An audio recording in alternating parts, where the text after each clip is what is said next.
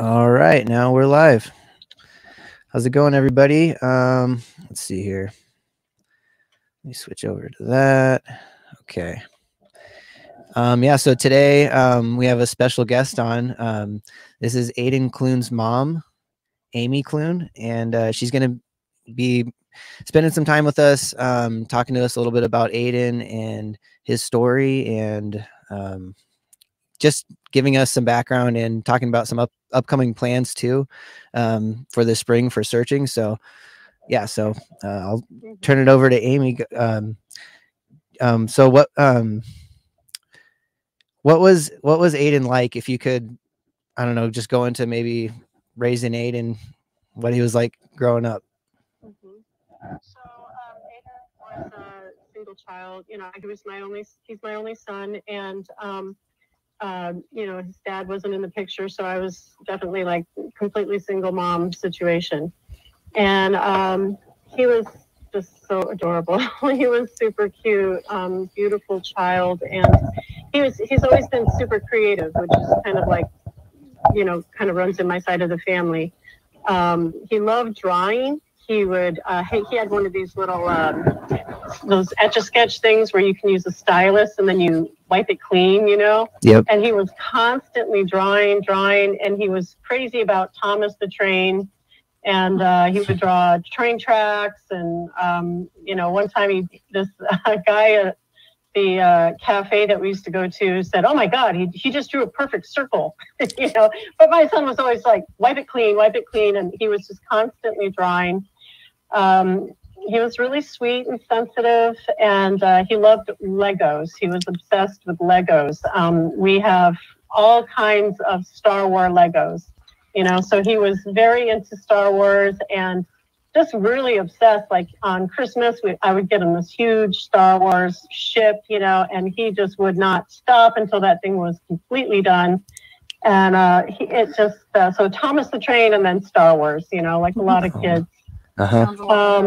So, you know, when he was fairly young, like around 6, I believe, we were going to move to Florida for to be around more family because I have 3 sisters there, and things were getting really hard. But it was really difficult, and I didn't know why. But I actually had cancer. Oh, I'm sorry to hear that. Yeah, and I moved back to California.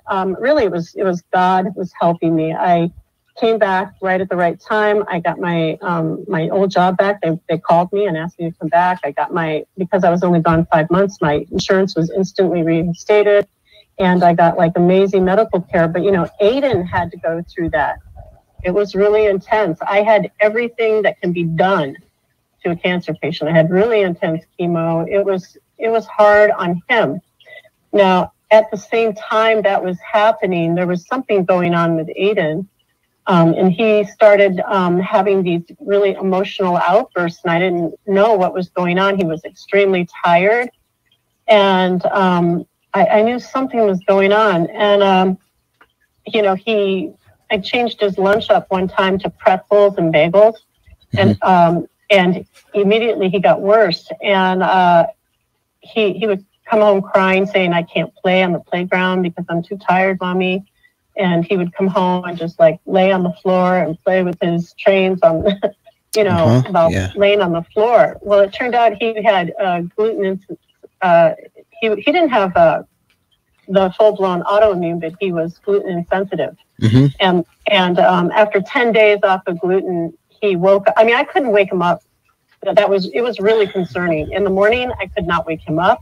It was really scary. And 10 days after off of gluten, he woke up just jumped out of bed and said, "Hi, Mama," you know, and was back to his self. But he had a really restricted diet. So that was like the first time like he was having these either angry or really sad emotional outbursts, and it was tied into gluten. And he was off gluten for like 6-7 years, and he eventually went back on it.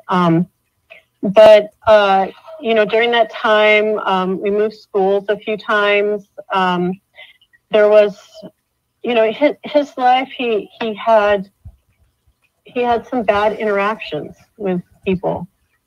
You know, right around that time, he was also asking about his dad a lot. Yeah. And getting upset about that. And it was starting to really bother him. And so I put him into counseling. And then we moved to a charter school, and there was an incident there, which I found out it involved somebody else who kind of like came up to him and wanted him to do something bad, you know? Okay. And kind of convinced him to do this, to scare somebody or something like that. And that child did not get in trouble, even though Aidan was like in the art room, minding his own business, you know, drawing, because he loved drawing. They had a cartoonist there who was teaching art classes there, and Aidan loved this guy and would just be in the art room on his off time, drawing. You know, he was loved drawing. So what happened was that he became the villain in that whole situation, and I was told that, okay, so we've disciplined him, that's the end of it. But that I found out from Aidan, that was not the end of it. He was being separated out from the other kids. He was told he couldn't play with anybody, even though the other child could. Oh, wow. Okay. Yeah. And so I had to put him into therapy again. I put him into art therapy with this wonderful husband and wife team, and they were really amazing. And, you know, that whole experience left Aidan feeling really bad about himself. But the fact was, is he did not mastermind that situation. He was sitting there minding his own business, and somebody had a beef with their friend and said, you know, I know that person has bullied you. Let's do this, you know, and that was their masterminded, you know, the whole inception of that incident was not. Yeah, he's kind of being used. You know? Yeah, he was being used to get back at this friend, and he bore the brunt of it, and it's really made me angry over the years. I yanked him out of that school. You know, when he came home and was telling me what was still happening, I pulled him out and put him into another elementary school out in Glen Ellen. Wonderful school, Dunbar. It's 100-year-old elementary school. Wow. Okay. And they do a play every year. It's like a Western play, and it's actually put on by this guy named Squire Friedel, who is, if anybody remembers the old Ronald McDonald commercials back in the 70s and 80s. It's that Ronald McDonald. Oh, wow. It's that guy. It's that Ronald McDonald. I don't know if they're still doing it. He was writing the plays, but you know, there were the fires out here, and I think they had to rebuild the whole stage in, you know, Dunbar. It was terrifying out here during the fires. So there was a lot of stuff going on. I mean, we moved out here to Glen Ellen. Then he started going to that school, and there was the Squire Friedel thing. That's also where he started taking guitar. He took trombone, which I thought, wow, he wasn't a big kid, and this trombone was like as big as him. But you know, I just said, go ahead, go, you know, play whatever you want. So he was playing trombone and learning. That's where he started learning guitar. Okay. And he really liked the guitar. He loved it. He would come out and play it for me out in the living room, and was always singing and playing guitar. And then he got to do the play, and his father came back into his life at that point, and it made Aidan really happy, you know, at the time. But what happened was that the relationship did not work out. Aidan did not want to continue that relationship. And, you know, I wanted him to, you know, have that, you know, father, you know, I wanted him to do that. And I tried to smooth things over, see if we could make it work. But Aidan told me, you know, I just don't want to. And I said, okay, you know, you don't have to. Yeah. So he was going to the Boys and Girls Club, you know, after school during elementary and part of middle school. But, you know, when he got 12, he started just riding the bus home. And while he was at the Boys and Girls Club, he met there was one of the instructors there was a young man that Aidan just really liked. They had a sense of humor. Aidan had an incredible sense of humor. Just so, what's that movie, Bride of Frankenstein with Gene Wilder? Yep. Yeah. So that humor, Aidan, there was no humor that went over this kid's head. He was very astute about humor. He loved that show. We watched that all the time, and I remember he brought this friend over, and he said, "This movie's really funny," you know. And this kid was like, "What? I don't get this." You know? Yeah. Oh yeah. Mel Brooks is great. Sorry. Yeah. So one day, when Aidan, he was at this one elementary school. It was the first elementary school he went to. He started singing "Sweet Mystery of Life." At last I found him. And, he came home. He said the teacher said he couldn't sing that song. This was the one thing he did. He did not understand this. Okay, he didn't understand it. And I said, "Oh, honey, you can't sing that song at school." And he's like, "Why not?" And I said, "Well, it's just probably not appropriate." And he goes, "Why not?" And I just said, "Oh, I'll tell you later, you know, but just don't sing that song at school." He didn't know what he was singing, but he got a lot of humor that you know, like adult humor and stuff. I joked with him. We liked to joke around with each other. So he was going through the gluten thing that cleared up. We switched schools. We moved. He got a pet rabbit, Skippy, who he loved, and so now he had a pet, and, you know, I was just trying to do anything just to kind of, you know, help him, you know, have self-esteem, you know, self-esteem. He was having issues with self-esteem. Yep. So it was around middle school that it was the end of middle school that he ended his relationship with his dad. I mean, he didn't really want to do that anymore. And so he was in high school. I don't know if you're familiar with like Sonoma. We're in the wine country. Yeah, Northern California, and yeah, it's a pretty beautiful, affluent area. Yeah, I mean, that's Sonoma. There's a lot of affluent kids, and you know, I was a single mom, and there's other, you know, single moms and stuff. But Aidan was just like feeling like an outsider. Yeah. And when he got to high school, he really started to feel that disparity, you know, between, you know, what he had and what other kids had. And it was, you know, it was just one more thing that was, you know, eating at him. Yeah.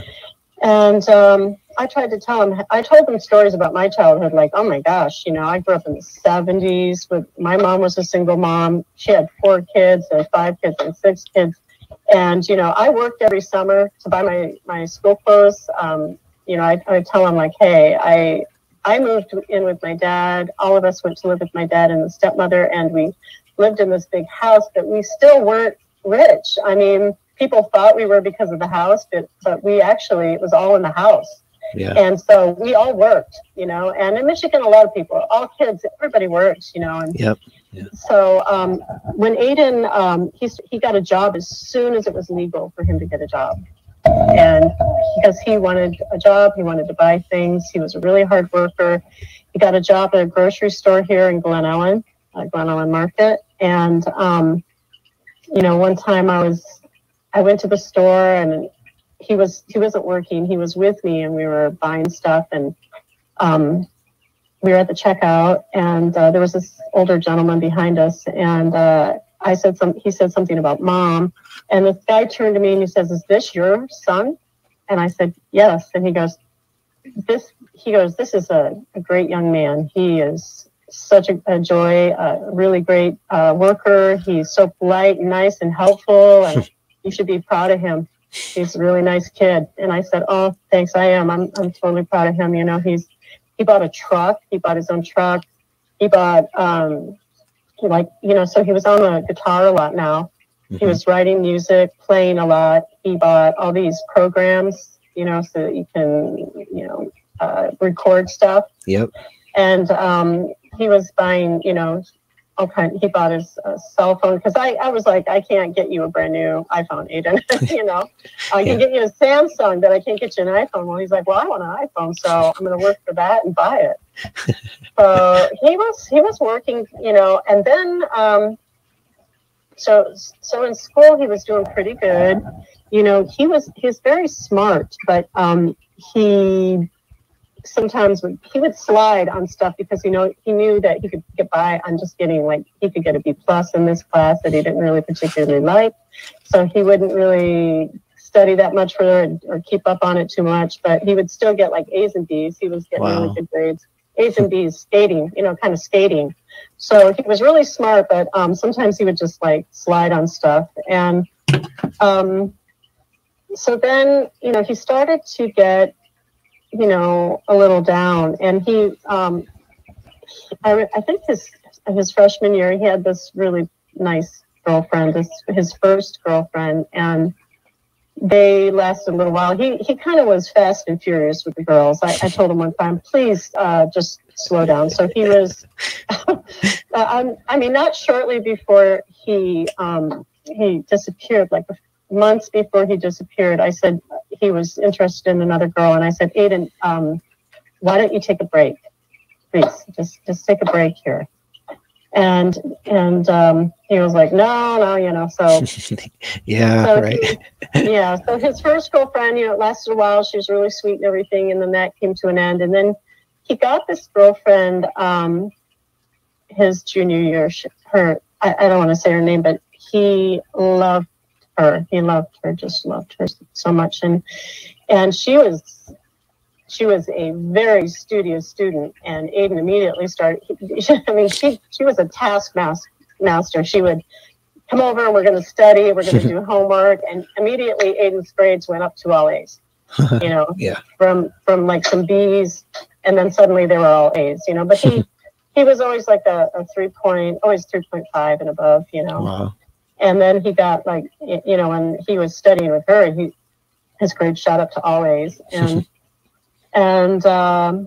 it was at this time that something else pretty disturbing, and it has to do with social media, which is a real problem, I think, right now for young people. Yeah. I was in the kitchen right where I am right now, and he got a phone call, and it was kind of a strange phone call. So I was like sitting there. I was like, what's going on? And he got off the phone and he was like, that's this girl. I don't really know her that well. And I'm going to, she doesn't actually go to Sonoma High. She goes to the other school for kids who are having issues. Oh, okay. There's like this separate little school. It's connected to Sonoma Valley High, but they have a separate building. It's near I think it's on campus, but it's for kids who are having issues. Yep. And he said she's at rehab. She's getting out of rehab. And I said, what? You know, and she wants me to pick her up. And I said, why? And he goes, Mom, you know, I think people know that I'm a solid guy and that, like, I'm helpful. And, you know, he was feeling really good about it. I feel good that, you know, she felt like she could call me. And she didn't want to see her parents right then. She just wanted to leave. And so I said, well, okay, you know, go ahead and pick her up, get his truck. So he picked her up and he came back.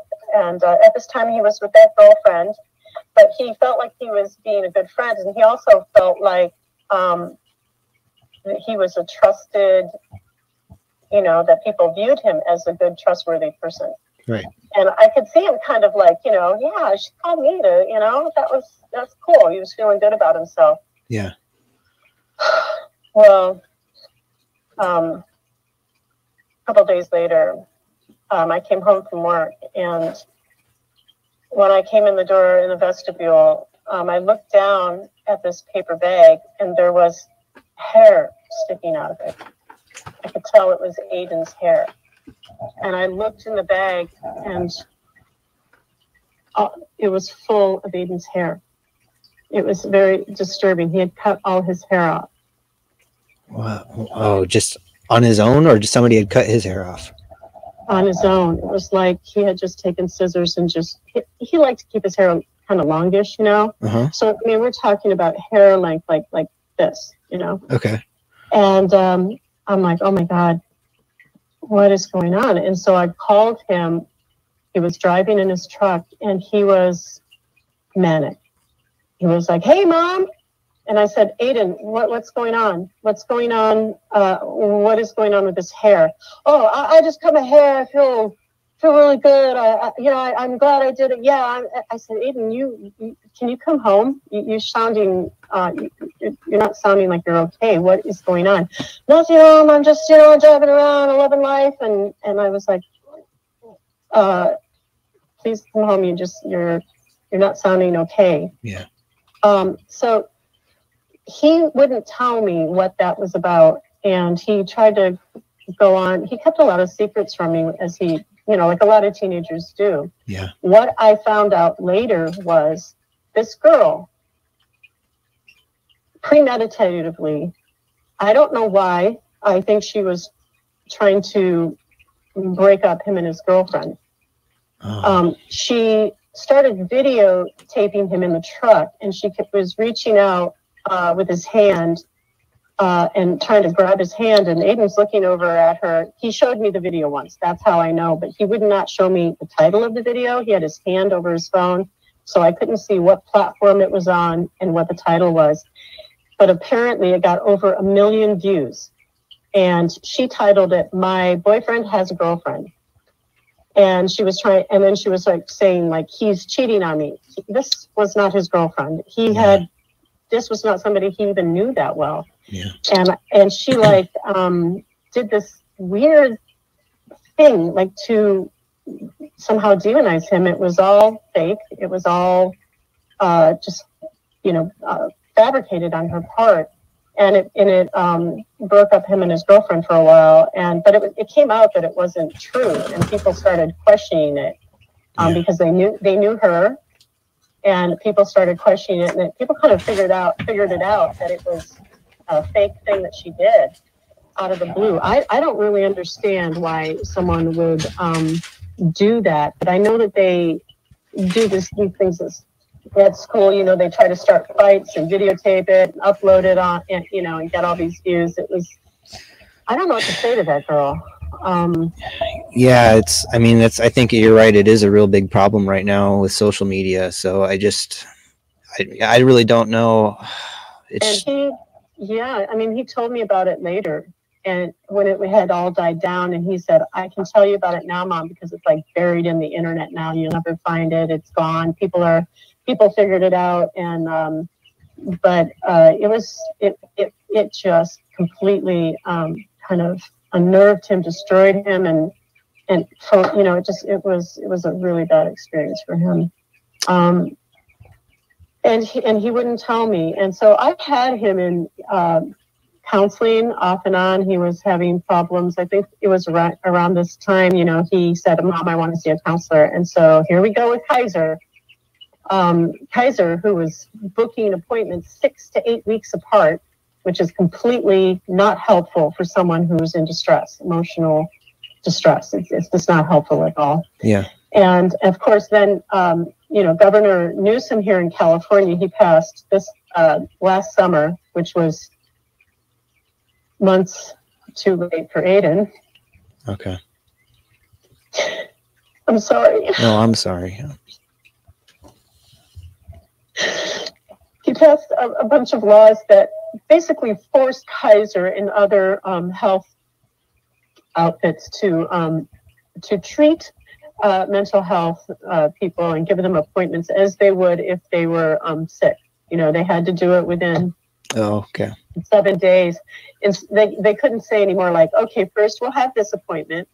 So you couldn't book anything like weekly, even. Like they'd say, "Okay, first we'll book this appointment, and then after you're done with this appointment, we'll book another one 6 to 8 weeks out." And I was furious. I could see what was happening to Aidan, that he was getting depressed.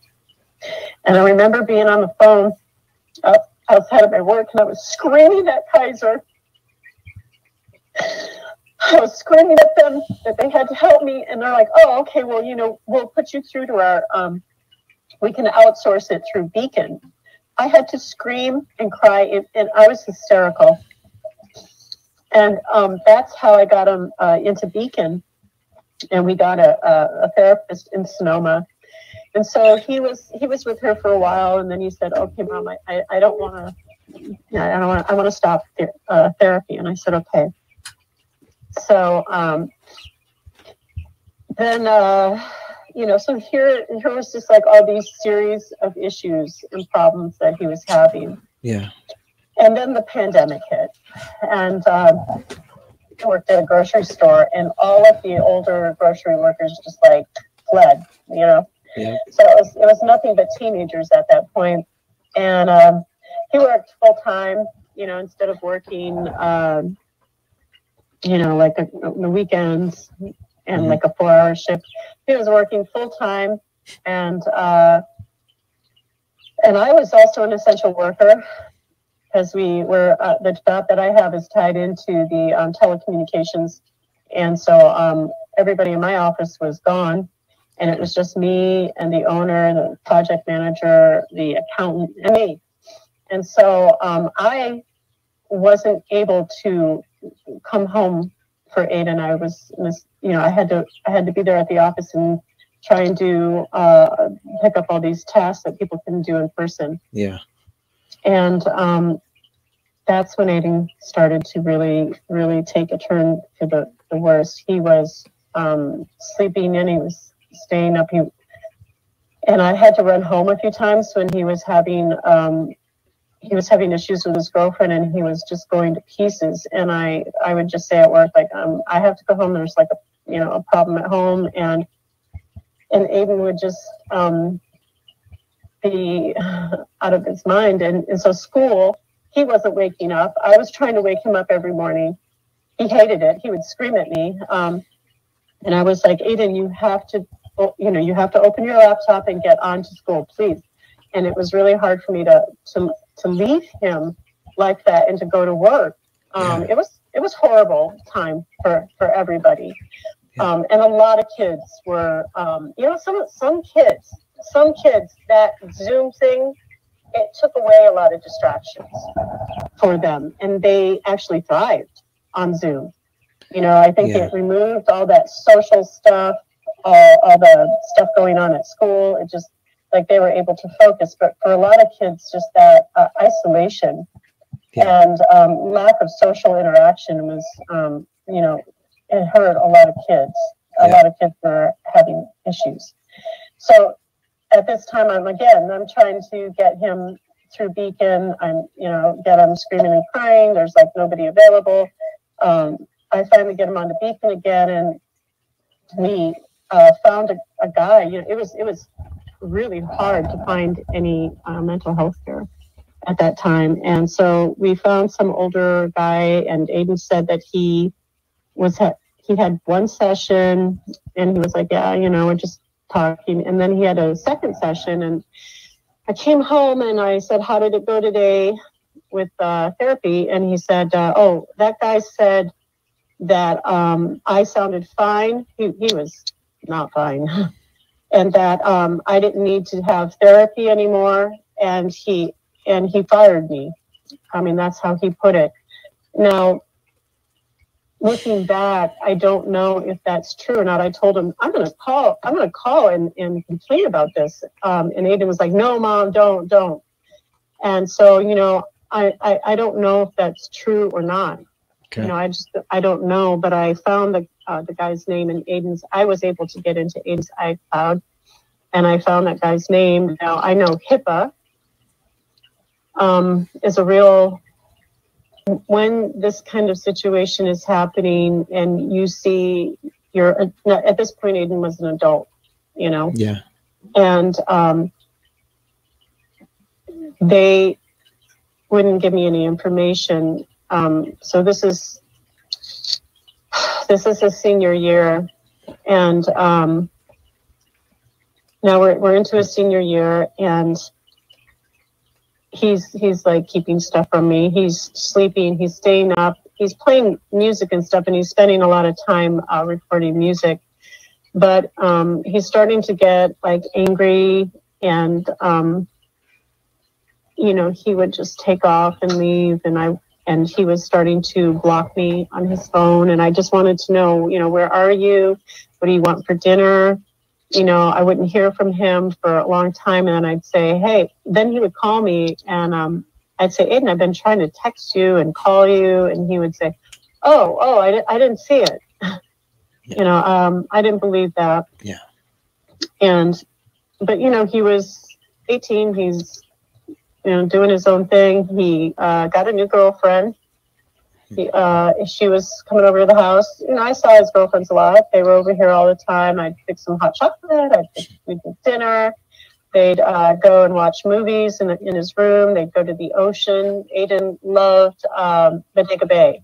I don't know if people know where Bodega Bay is, but it's the little town just a short distance from the beach and the coast is where the birds, Alfred Hitchcock's The Birds. Oh, yeah. Yeah. Wow. Yeah. And Aidan loved that little town. I mean, we would go out there and we'd stop in, we'd go into the antique store, we'd go into the little grocery store there that had all the Alfred Hitchcock stuff. And we'd go up to the church where it was all filmed, and he loved kicking around that tiny town. I mean, there's literally like 5, 6, 7 buildings there. Wow. And we would just we'd have coffee there and hang out and have a sandwich at the store, deli sandwich, and then we would go to the coast. But when he got older, he was going to the coast a lot. Bodega Bay was like his soul spot, you know. Okay. It's where he went. He went there Sounds a lot.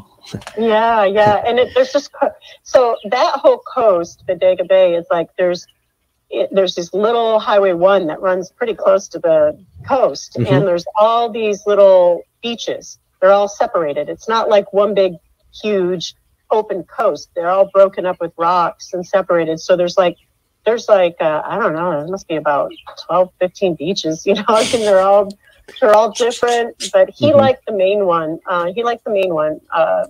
There was this one main beach, and it was like the biggest parking lot and everything, and he liked to go there. And so I don't know if people saw my my Facebook page, but on his birthday, I went out there, and I lit a candle, and I drew hearts, and I just stayed there all day on his birthday. So, you know, I found some pictures in his iCloud of beautiful pictures. You know, I'll post some that he took of Bodega. It was a special place. There's fish and chip place out there, you know, by the docks. We used to go have fish and chips there too. That's not the same. So like there's Bodega, the town, and then you drive up, and then you get on Highway 1, and then there's other stores and stuff there, and then you go around to the docks, and there's a fish and chip place. But and then we used to go out to Stinson Beach, you know, Stinson Beach. I don't know if people know that beach. That's closer to San Francisco.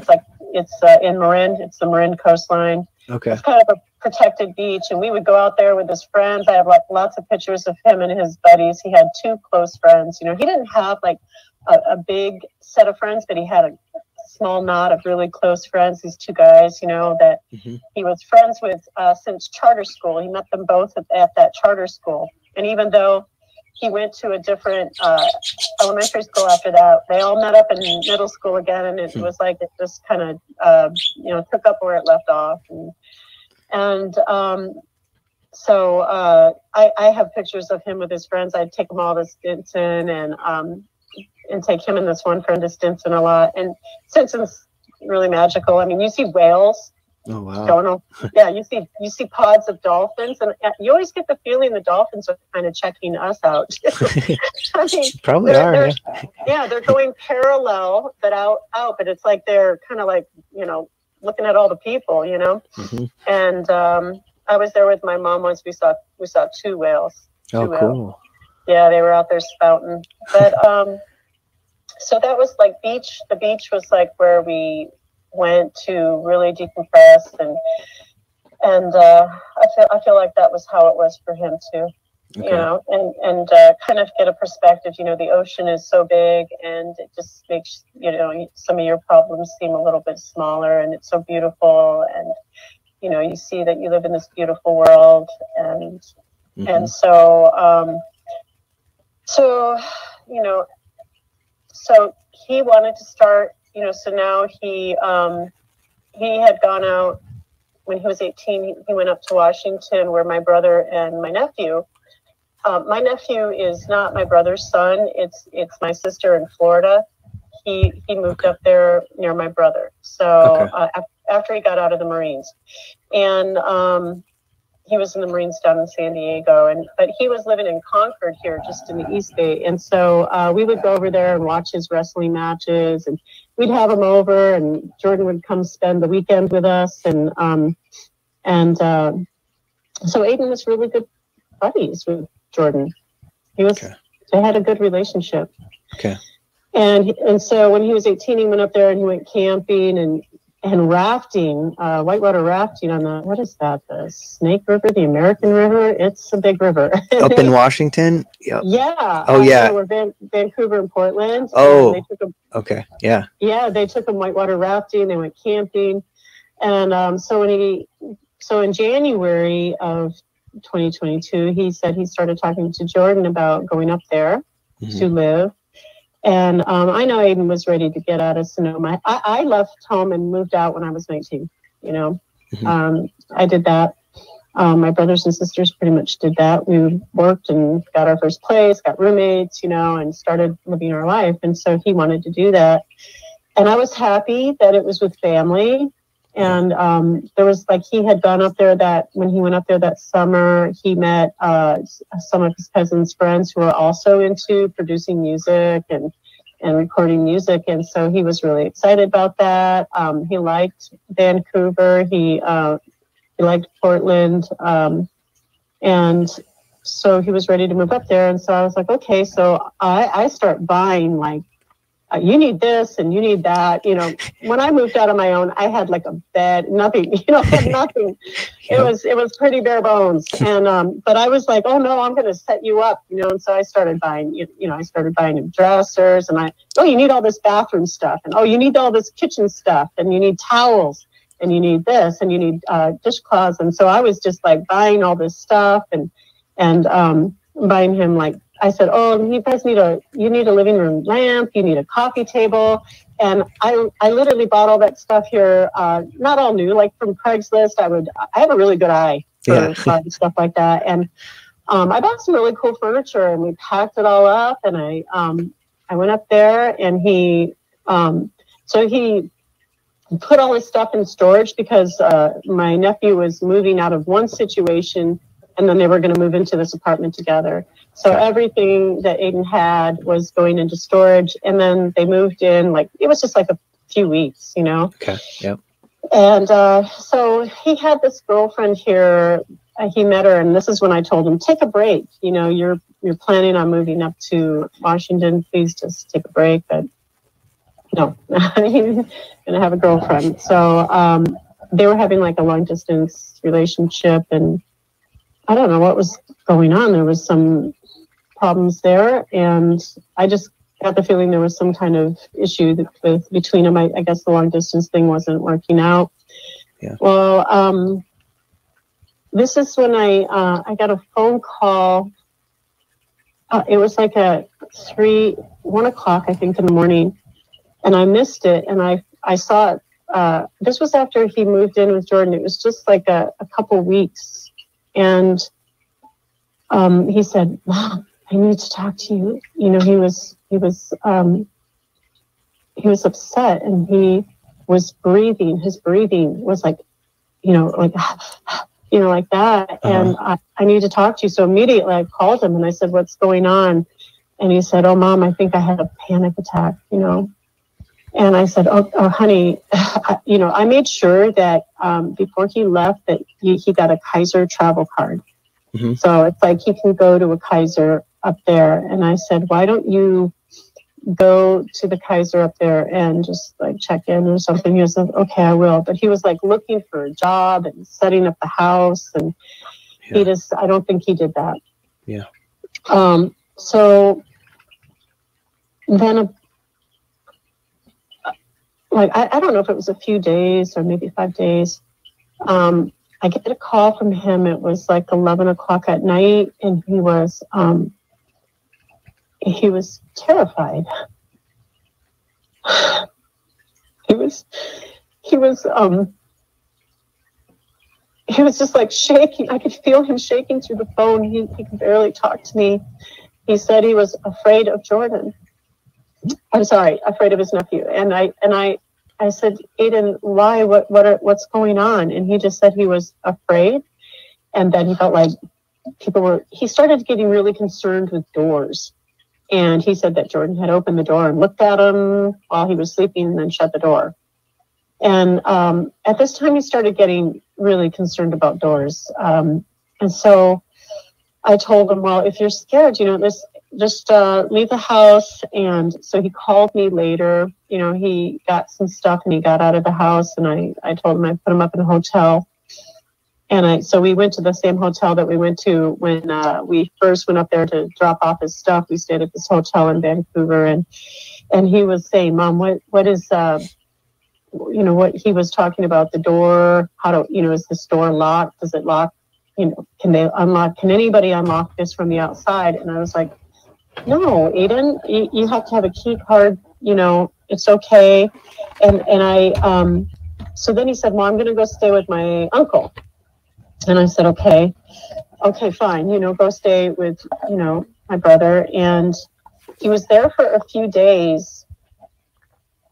And he started having the same concerns about, I guess my brother had some tools in there that he needed for his job.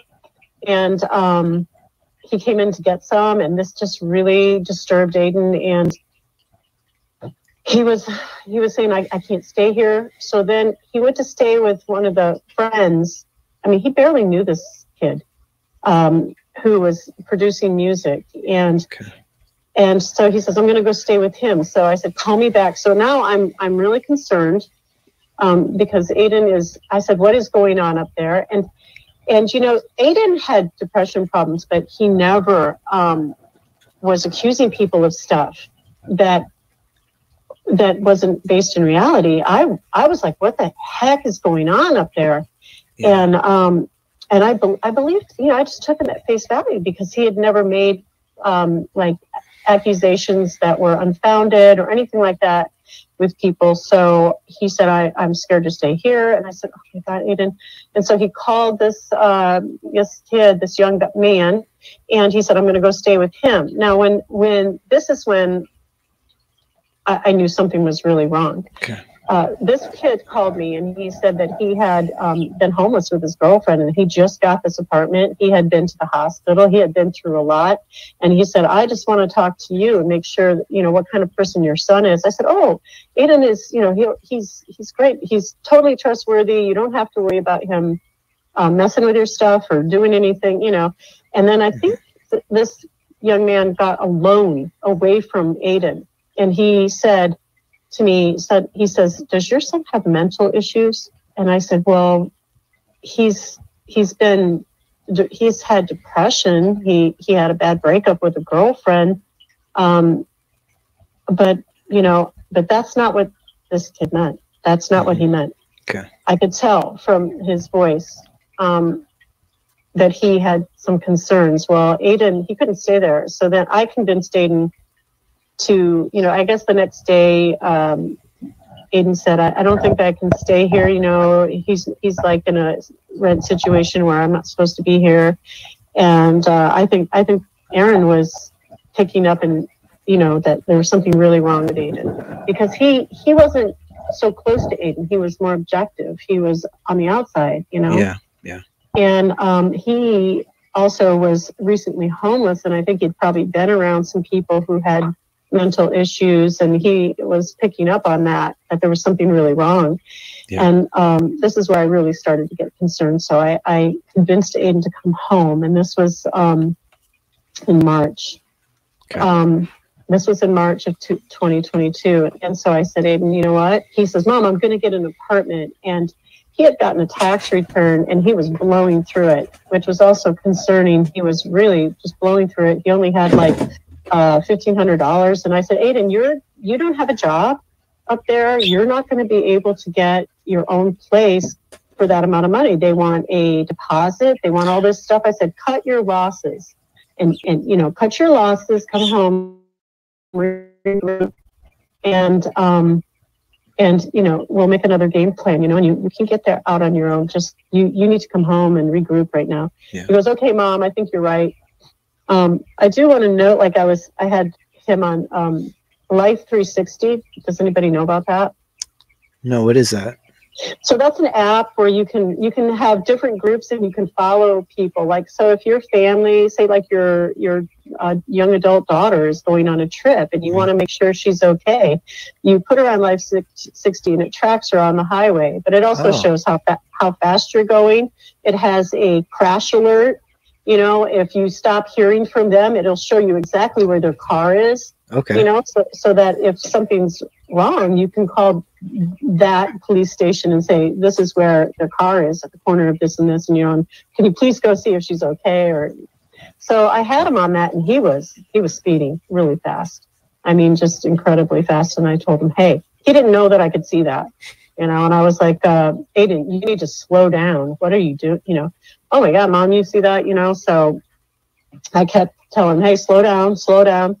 So he got home and he was so happy to be home. He had been so genuinely terrified, Mm-hmm. And so my brother had helped go get his stuff. It caused a huge rift in the family, Yeah. And it was, I didn't know what to do, but I was looking for counseling again. Of course, Kaiser was not yet made to treat people who were, so I was looking through like sliding scale and everything in Sonoma County.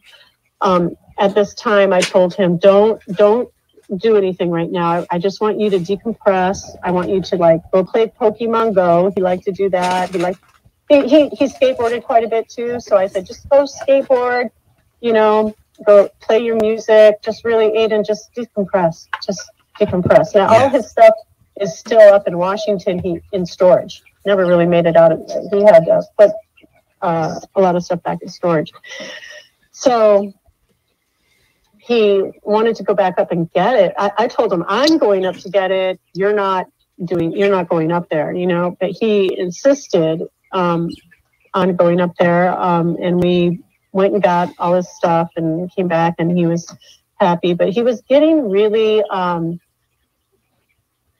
agitated and angry, and he started accusing all of my family members of stuff, and I'm like, something is wrong here, so I was calling people. I called the hospital. I called Kaiser, and Aidan was very, private at this point. He didn't tell me who his doctor was.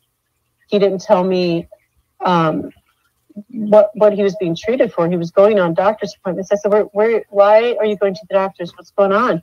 Nothing, Mom. It's fine. You don't need to worry about it. And later I found a receipt from the pharmacy for $16.25, but all of the information about what it was for was, the prescription, the papers, they were gone. It was just a tab, just a little tab slip from the pharmacy.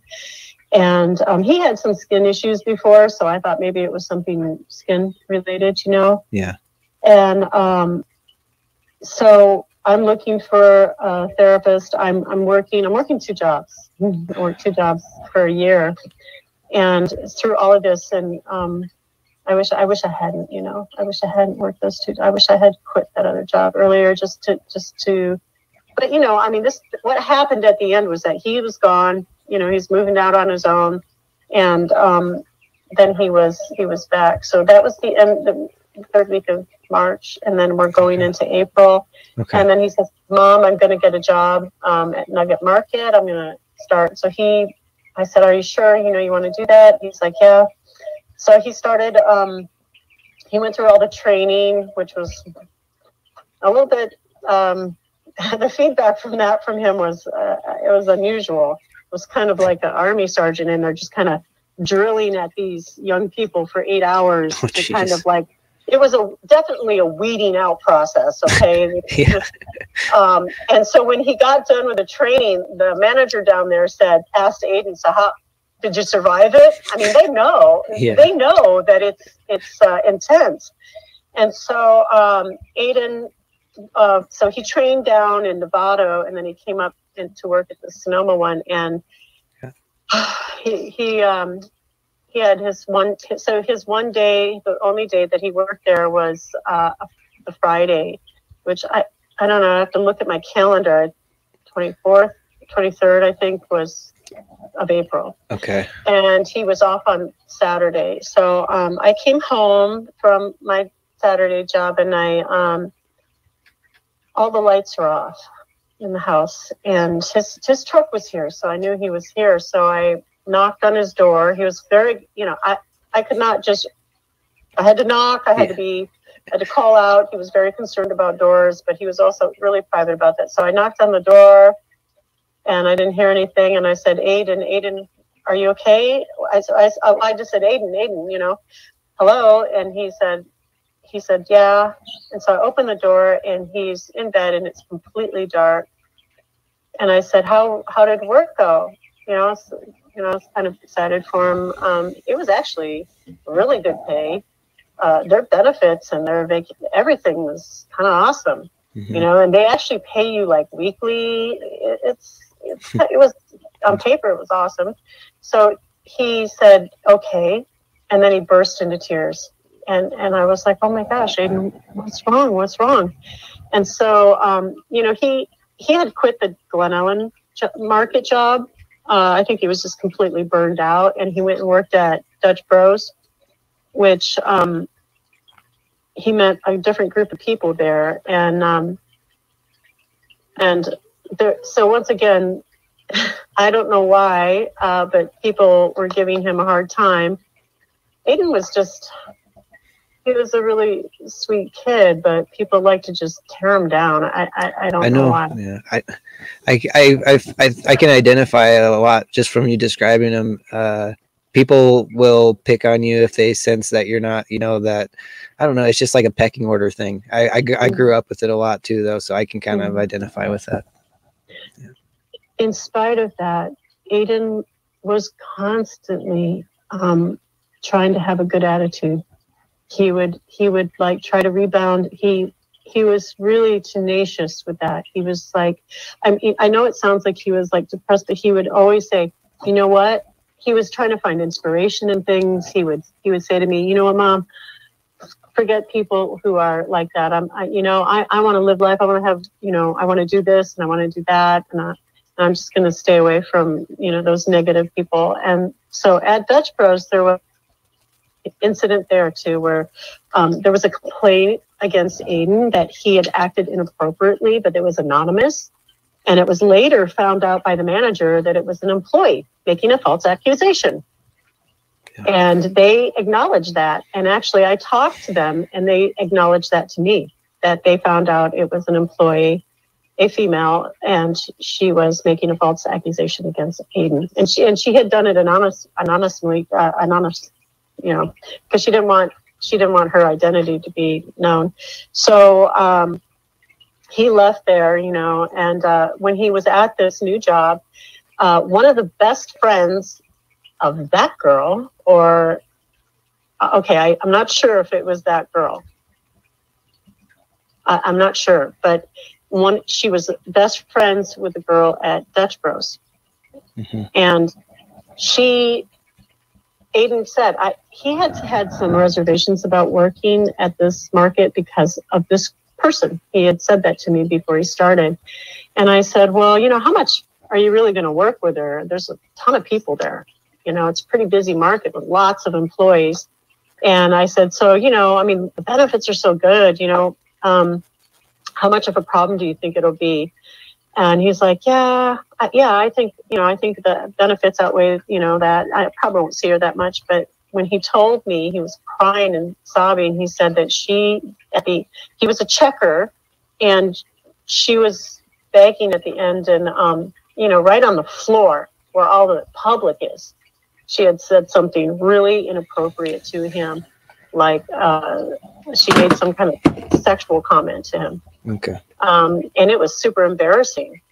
And he just felt like he couldn't get away from these people, you know, like they were just gonna, you know, bother him. And so it was really inappropriate, you know, what she said. And she was also being very suggestive. She was making hand motions. Okay. Right there at the end of the checkout where people are going by produce, people are really bad. And so I said, okay. He goes, I don't ever want to go back. I said, you don't have to. And so that was he worked his last day Friday. And so the next day, when I came home from work, he said he was going to resign. And I said, okay. And the manager was out at a wedding or something, and that he was going to write this letter. So first of all, I said, well, we're going to write down this account, you know, what she did, what she said. We're going to write that all down. Yeah. And then we're going to write, and he wrote his resignation, and then he went in that Sunday and he resigned. And I said, what did the guy say? And he said, so this assistant manager said, he told her what happened with this girl. And the guy said, oh, she's leaving next week anyways. We don't care, you know, and tried to convince him to stay. And then said no. And so no repercussions for what she did. If a guy had done that, if a guy had done what she had done, he would have been in big trouble. Yeah. You know, it would have been, legally, I mean, it's not okay. Yeah.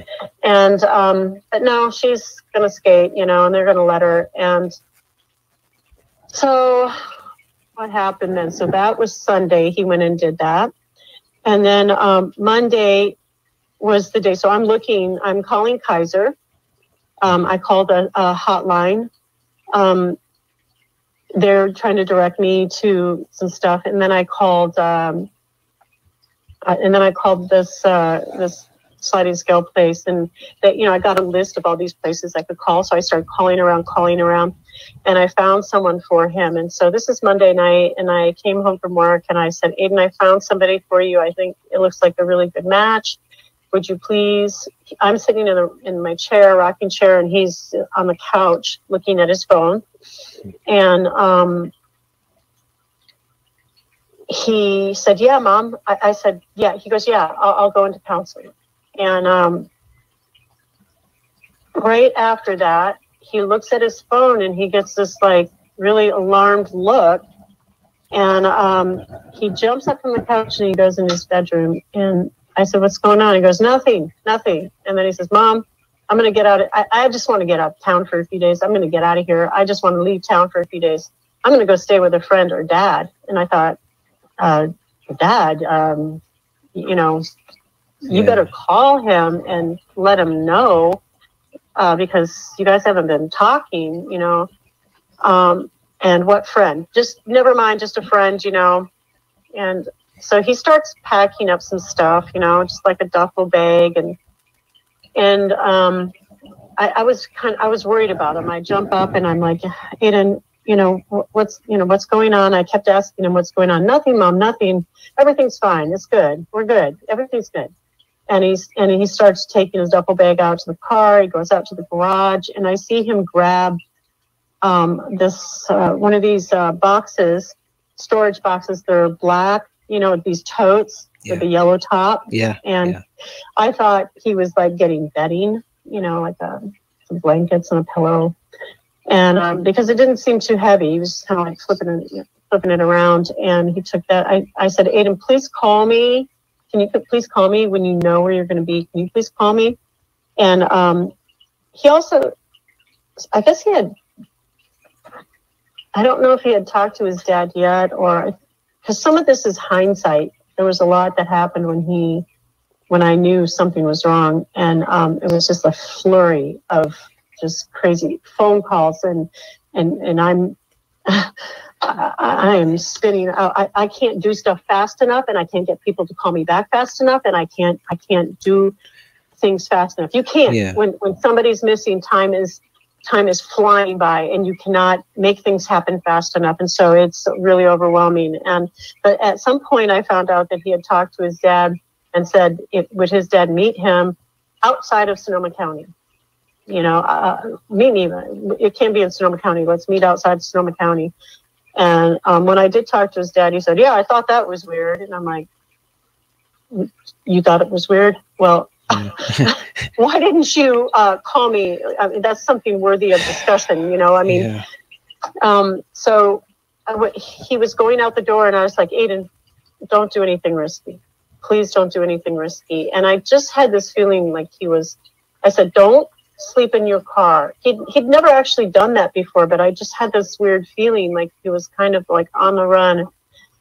And I just said, don't sleep in your car. Call me when you get to your friends. Just let me know that you're okay. So later he did call me and he said he was out at Bodega Bay. And it was pretty quiet for being out at Bodega Bay, but I thought maybe he was in his truck. And I said, I was kind of relieved. I thought, Bodega Bay, that's his soul place. I mean, he's just kind of calming down.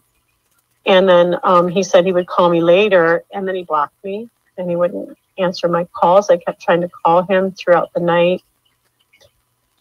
And I think this went on until about 10 o'clock the next morning, texting him. And he finally picks up the phone, and he says, Mom, you're, I wasn't able to get a hold of you. I said, what are you talking about? I've been calling you, texting you. I took some screenshots of all the texts and sent them to him. And he goes, I just didn't see it or something. And I said, Aidan, where are you? I could hear him driving. And he said, I'm not going to tell you. And I said, Aidan, are you north or south of the Golden Gate? And he goes, I'm south. And I said, no, you're not. No, you're not. Where are you? I'm not going to tell you, Mom. And the next day, so then he called me that night again. He said, I'm okay. He was at a hotel.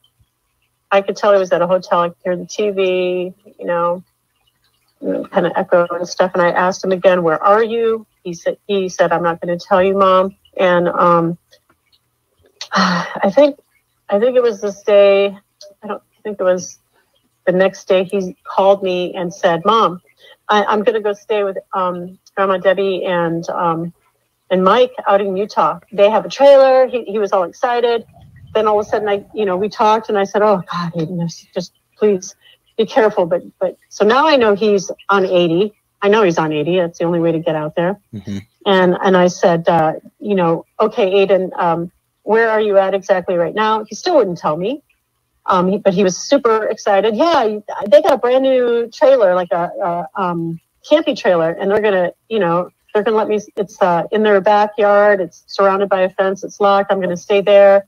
I'm gonna get a job. I'll just get a barista job somewhere. And I said, oh God, Aidan, okay. So then I'm getting calls from the grandmother, from the dad. Everybody's talking. Okay, so Aidan's on his way. That's good. That's great. Mm-hmm. And so he called me a few times on his way out there, and he was excited, and everybody was excited. Grandma Debbie was excited. She was going to get to spend time with Aidan. Mike was excited. They made plans to meet at a speedway in Sugar Hill area of Wendover. Yeah. No, in Utah. Oh, no, in Salt Lake City. Salt Lake City. Like okay. Sugar Hill area. Okay. And so Aidan, I didn't know why they were meeting, because Aidan he knew how to use, navigation on, any of those apps, Waze, whatever. Yeah. And I didn't know why they were meeting. But so Mike said him and his friend were going to go meet him at this gas station, and he was going to follow them up to Roy, because they didn't live actually in Salt Lake City. They live up in Roy. Okay. So it's like about 5 o'clock. It's right around 5 or 5:15, and Aidan calls me and he says, Mom, how does the trailer lock? How does the trailer lock? Does it lock like the front door? And I said, yeah, Aidan, you can lock it from the inside and they won't be able to get in. And he's like, Mom, I don't know. And I said, oh my God, Aidan, please just go there. Please just go there. And if you don't like it, you can come back home. Please just go to your grandparents. Please meet them. Don't start doing this. You know, and he was getting defensive with me. What do you mean, Mom? You know, you don't, you know, you're not like,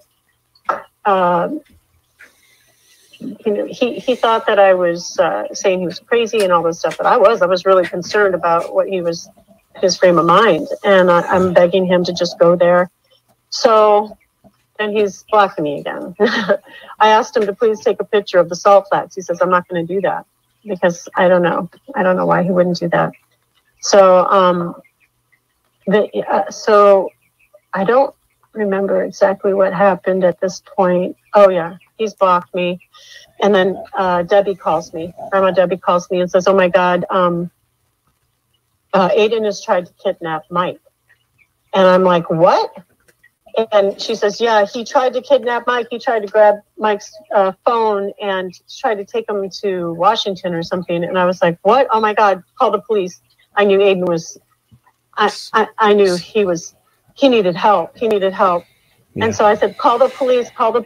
And she's like, I don't know where they're at. And Mike only had she goes, Mike doesn't have any, he called me and it cut off because his phone ran out of battery. And so I'm like, oh my God. So I call Salt Lake City police and I tell them what's going on. And I said, I don't know what you call it in Utah, but we call it a 5150 in California. And my son is having a mental break. Please go help him. Please find him. And he's like, well, where was he? And of course, I don't know. So I'm calling Debbie back and I'm like, where did he meet Mike? And she's like, I don't know. And I'm like, oh my God, then you have to get a hold of Mike or Terry. I'm sorry, his friend, and say, and find out where they were so that they can look for him. And she couldn't get back to me for a while. And later I found out where they were. So I called the police. I made a report. He was missing. And then, so I had Aidan's, we switched, we had the same, bank, regular credit union. And yeah. when we had it so that we could switch money back and forth. And so I could see what he was spending when he was using his card. And he had stayed, how it comes delayed, the charges come in delayed. Yeah. Then I saw that he had stayed at a Motel 6 in Reno. Okay. And he had also gone to Walmart, and he had gone to another store, which I can't remember right now, but I called these stores and I gave them the transaction number. This was later, because I wanted to know what he bought. He actually bought black hair dye. He bought shampoo and some toiletries, but he bought. So I was saying to this guy, what is this one item that, the guy told me it said BLK something. And I said, is that hair dye? And the guy said, oh yeah, I think that's hair dye.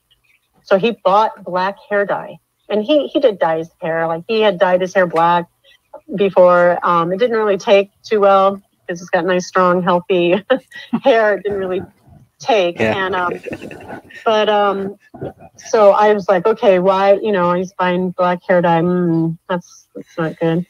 And so now I don't hear anything. I'm trying to call him. I can't reach him. Oh wait. This was the night. So he blocked me for a while. Mm-hmm. And then he called me around 7, I think. And I could hear it was a gas station, I could hear all these cars coming in and out. And I asked him, where was he? He wouldn't tell me. I said, Aidan, what are you doing? I said, where are you at right now? And he wouldn't tell me. And then I heard a trucker horn and I said, you're at a truck stop. That was a semi. And he goes, he just wouldn't answer me. And he goes, Mom, he started sounding really exhausted because he had driven from Reno all the way to Salt Lake City. Oh, wow. And then he was on his way back and he wouldn't tell me where he was. And he says, I'm just going to get a room. I'm so tired. And I could hear this exhaustion in his voice. I'm just going to get a room, Mom. I said, okay, Aidan, that's really good. Please just, stop somewhere and get a room. Be safe. Please be safe. you know, you're on the road by yourself. Please be safe. He's like, I am, Mom, I am. I said, please call me when you get into the hotel room. You know, he was blocking me and unblocking me like at will. So he calls me, and I don't know where he's at. And I saw on his bank thing that he had bought me coffee it was east of Salt Lake. And so at this point, I'm terrified because he could be going to Michigan. He could be going to Florida. He could be going anywhere in the mid to eastern United States. He is now, the last hit that I had on his bank account at that point was that he was east of Salt Lake. But I guess later I found out that is where he dropped Mike off at. Oh. And so I don't know where to look, you know, and so he tells me, so now he's in his room and he's exhausted.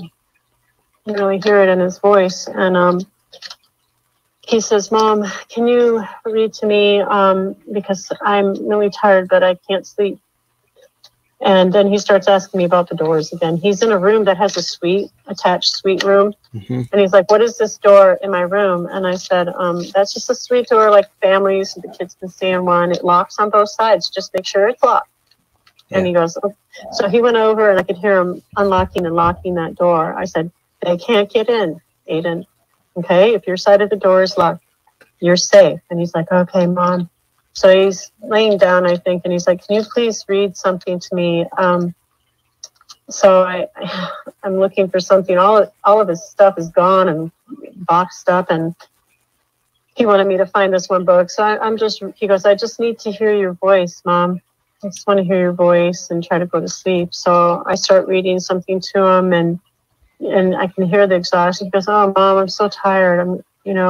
I said, okay, just, call me or text me. Because so now he's texting me a little bit too. He's texting me. And for some reason, he called me again after this. And it's like, it's getting late. This is like 11:30. It's still midnight. I'm just sitting here awake. I want to hear from him. I'm calling people, Yeah.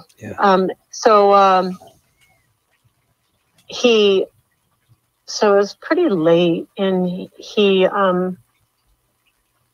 said, Mom, did you get this text that I sent you just now? And I looked, and it was Telegram, and I've never seen that app before. And he says, Mom, will you go on Telegram?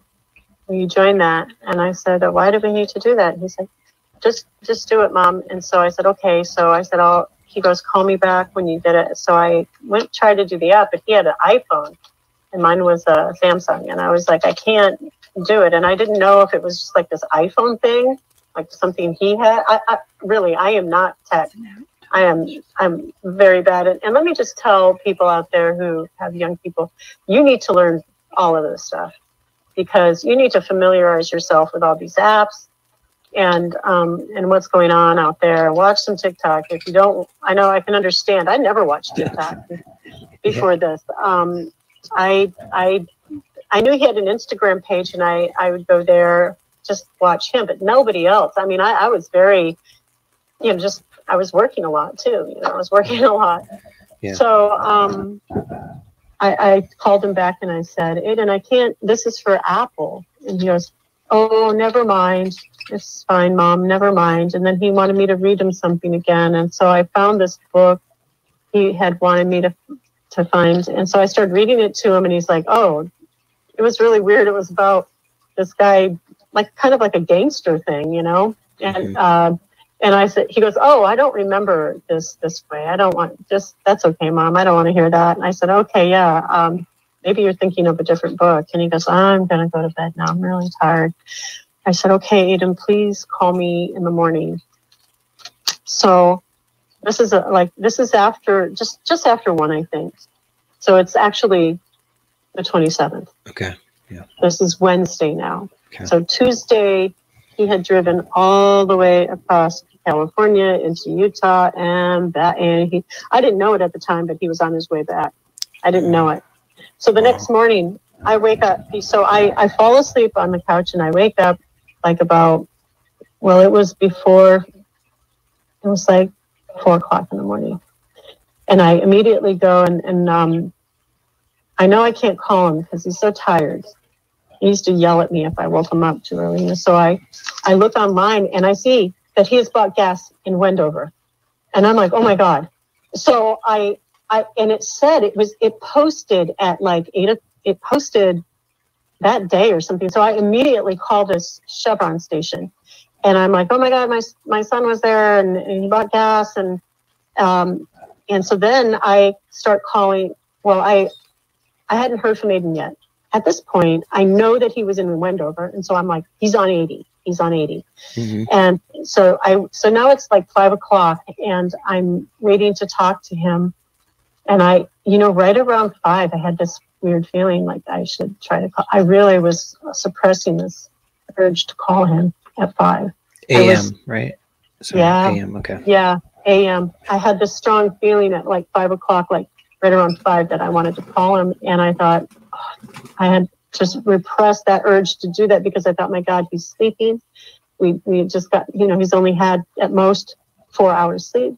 Mm-hmm. Don't call him, just wait and then try to get a hold of him. So it was about 8 o'clock, I think, I started calling him, and he didn't call me back. And I thought, well, maybe he's still sleeping. And I just kept calling him, and I was texting him and calling him, and he wasn't answering me again. And I just had this feeling something was really wrong. I mean, he was blocking me before, but this time so then I saw that Wendover thing, and then that's when I decided to call the police. Then I was like, he's not answering me. He's out there alone. He's at this hotel. I don't know where, and, but he was in Wendover, and I thought he might be in Wendover. So I immediately call Wendover, West Wendover. I called Elko County Sheriffs. Mm-hmm. I called all of them, and I don't know what the county is on the Wendover side. It's like Thule, yeah. Thule.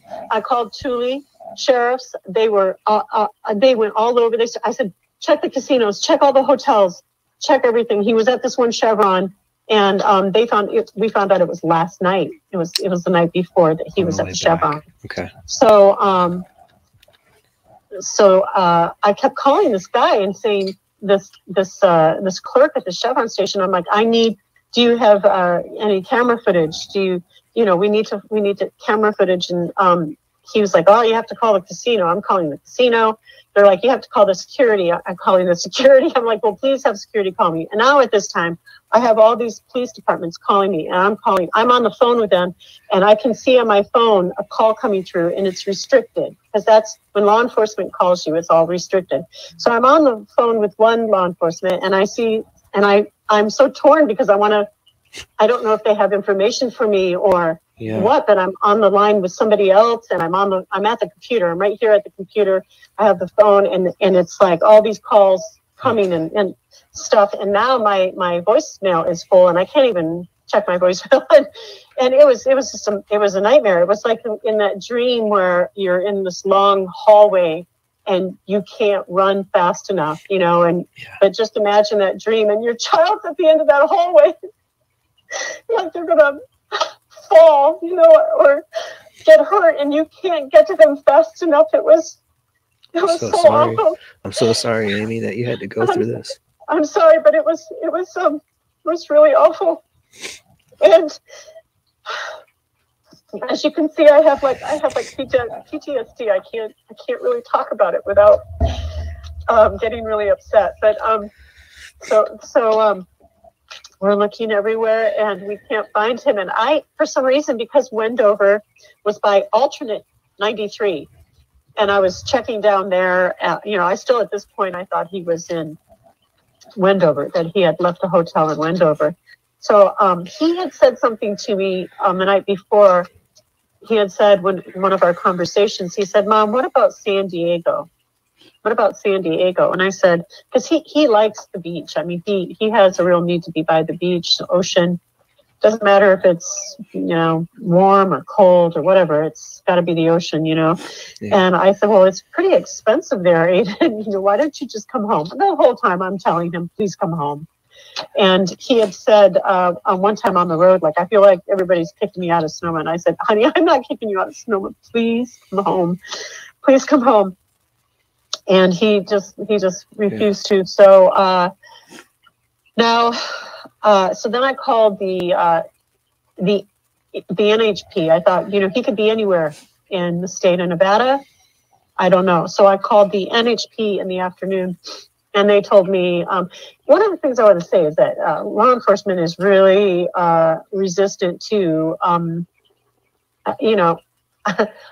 I know that they will be upset for me saying this, but they don't want to they will resist taking a missing persons report.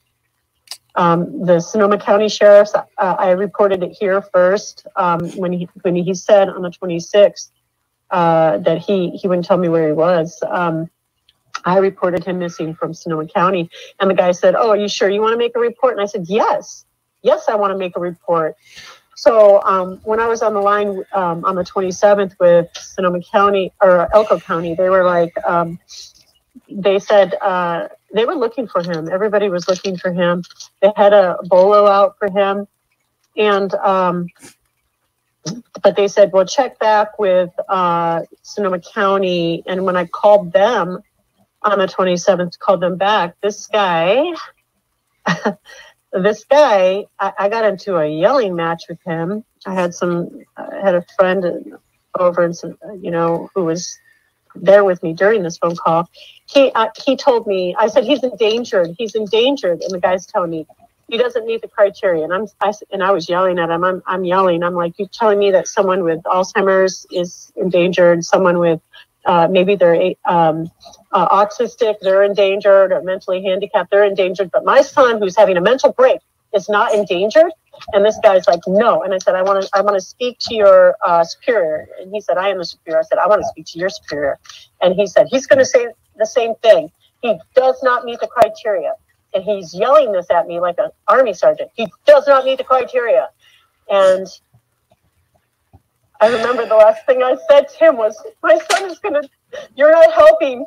My son is going to die. And I hung up. And the next morning, I got a call from Elko County, and they said, we found your son's truck on 93. And I immediately called my dear friend, she's like a sister to me. We were tight, from like 20 on up. We were roommates, and I called her, and I said, well, I got to go to Elko. And so she said, okay, just give me a minute. And she got in the car, and she said she was going to drive. And we just drove straight to Elko right then. And we got there around, I don't know, it was like 4:30 or 5 p.m. And the undersheriff and the lieutenant came out and talked to me and her. And we asked her where a hotel was, and got a hotel. And we wanted to go out there. And they're like, we got search and rescue out there. We don't want anybody. We didn't really understand at that point what kind of terrain this is.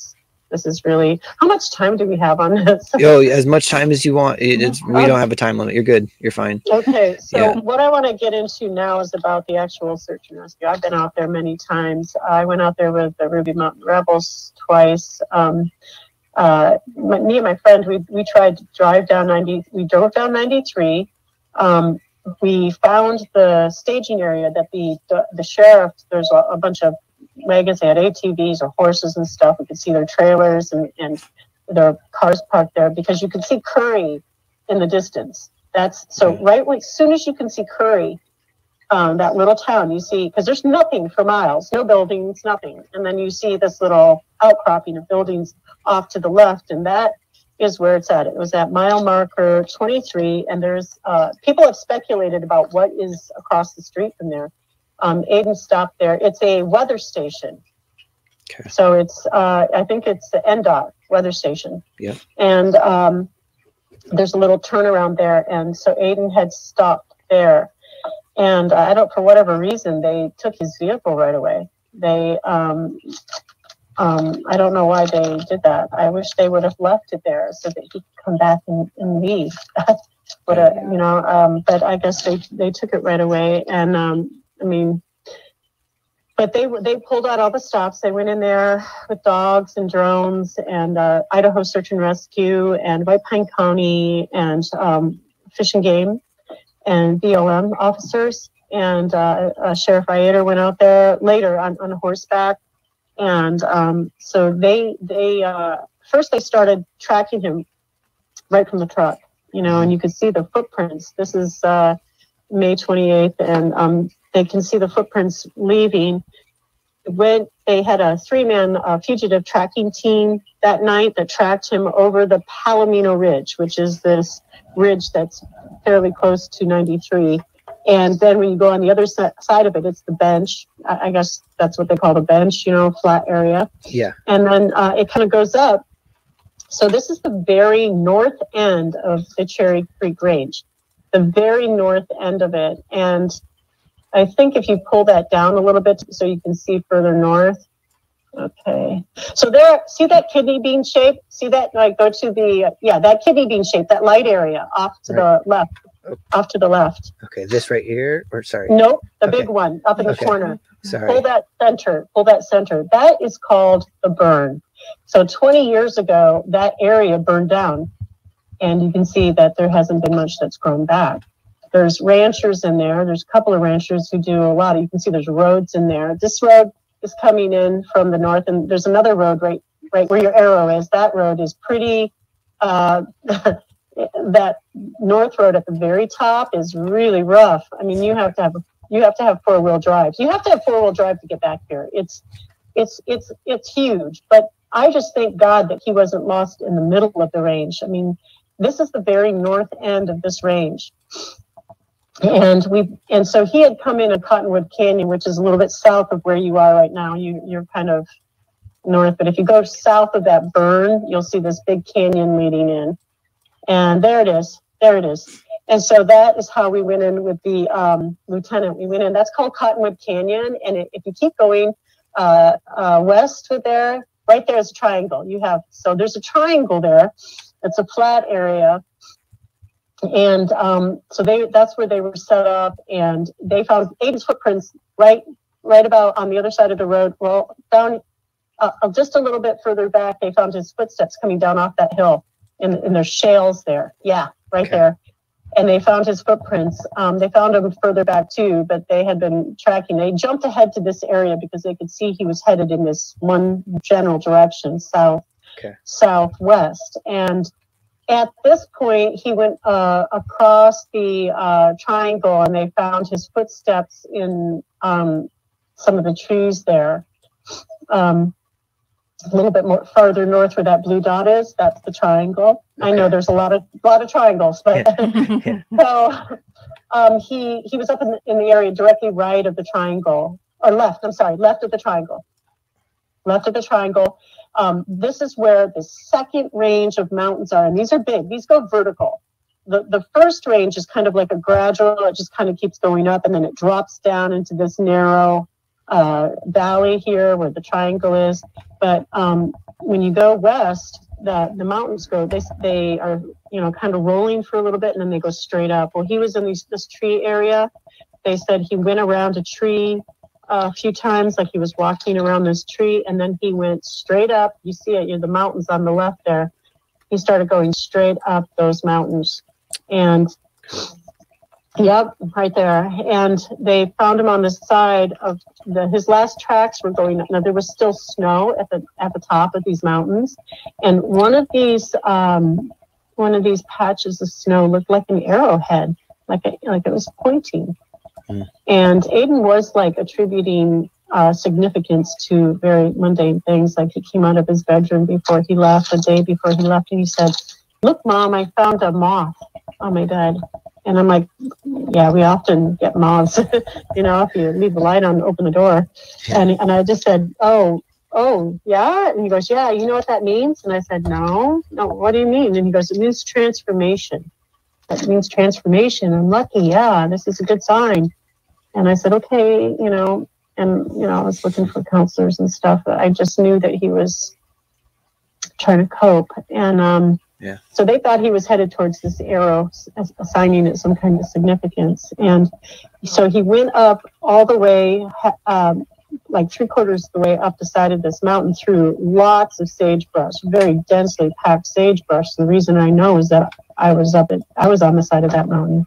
Yeah. And they lost his tracks. You know, how they lost his tracks was that's where the snow started, right? So now his tracks are in the snow, and then the snow melts, and the tracks are gone. Yeah. So, but they didn't do this all in one day. They found the tracks, and then they have to pack it up at night and get out of there before it gets dark, and I'll leave too. And then when they went back, snow had melted and tracks were gone. When I went back with Ruby Mountain Rebels, we went up. They gave me that. I got the coordinates of those last tracks from Elko County, and as soon as I got to them, my phone went off.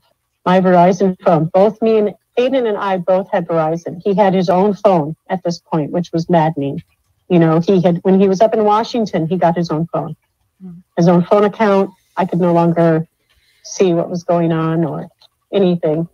And, but we both had Verizon. And as soon as I got to that spot, we were headed towards his last known tracks. My phone went off. All my alerts started going off. And I feel like Aidan, I think he climbed up there to see if he could get a signal. Yeah. And the thing that struck me when I got up to the top there is I turned around and I looked north and I could see the highway.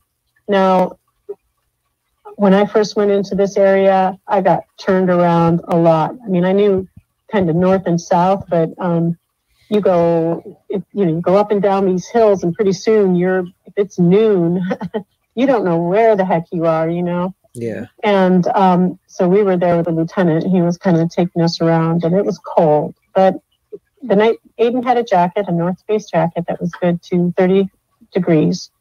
And he had a hoodie, and I think he had a watch cap on. He had many watch caps. And so I know he wore shirts under his hoodie, so he had a shirt on. So I felt like he could have stayed, you know, he would have been okay that night. When I went up with the Ruby Mountain Rebels in July, I think was the first time, these guys climbed up this mountain. My phone went off. This guy had climbed straight to the top of the mountain, and he yelled down. He said he found something, and they found a bed down spot, like something had been under the tree and moved all the rocks and everything out of the way. And it was like a kidney bean shape, like somebody on their side. And they took pictures and stuff like that. I went out with the Ruby Mountain Rebels again, and this time we went southwest. We went up to 10,000 feet, and right around 5 o'clock, the wind was blowing so much that you couldn't hear somebody 15 yards away from you. I mean, the wind was just going so hard. And I remember we stopped along some of these box canyons and went down the side a little bit, and the wind was blowing extremely hard, as it was the night that Aidan, that he disappeared. It was very windy that night. It was like 40 mile an hour winds. Okay. Yeah, really, really hard. And so these winds were really hard. We're up at 10,000 feet. We can hear stallions whinnying around the corner somewhere. We saw them later. But I went down the side of this hill, and there was just a small clump of trees. And I went under it, and there was no wind. It was completely sheltered from the wind on the side of that hill.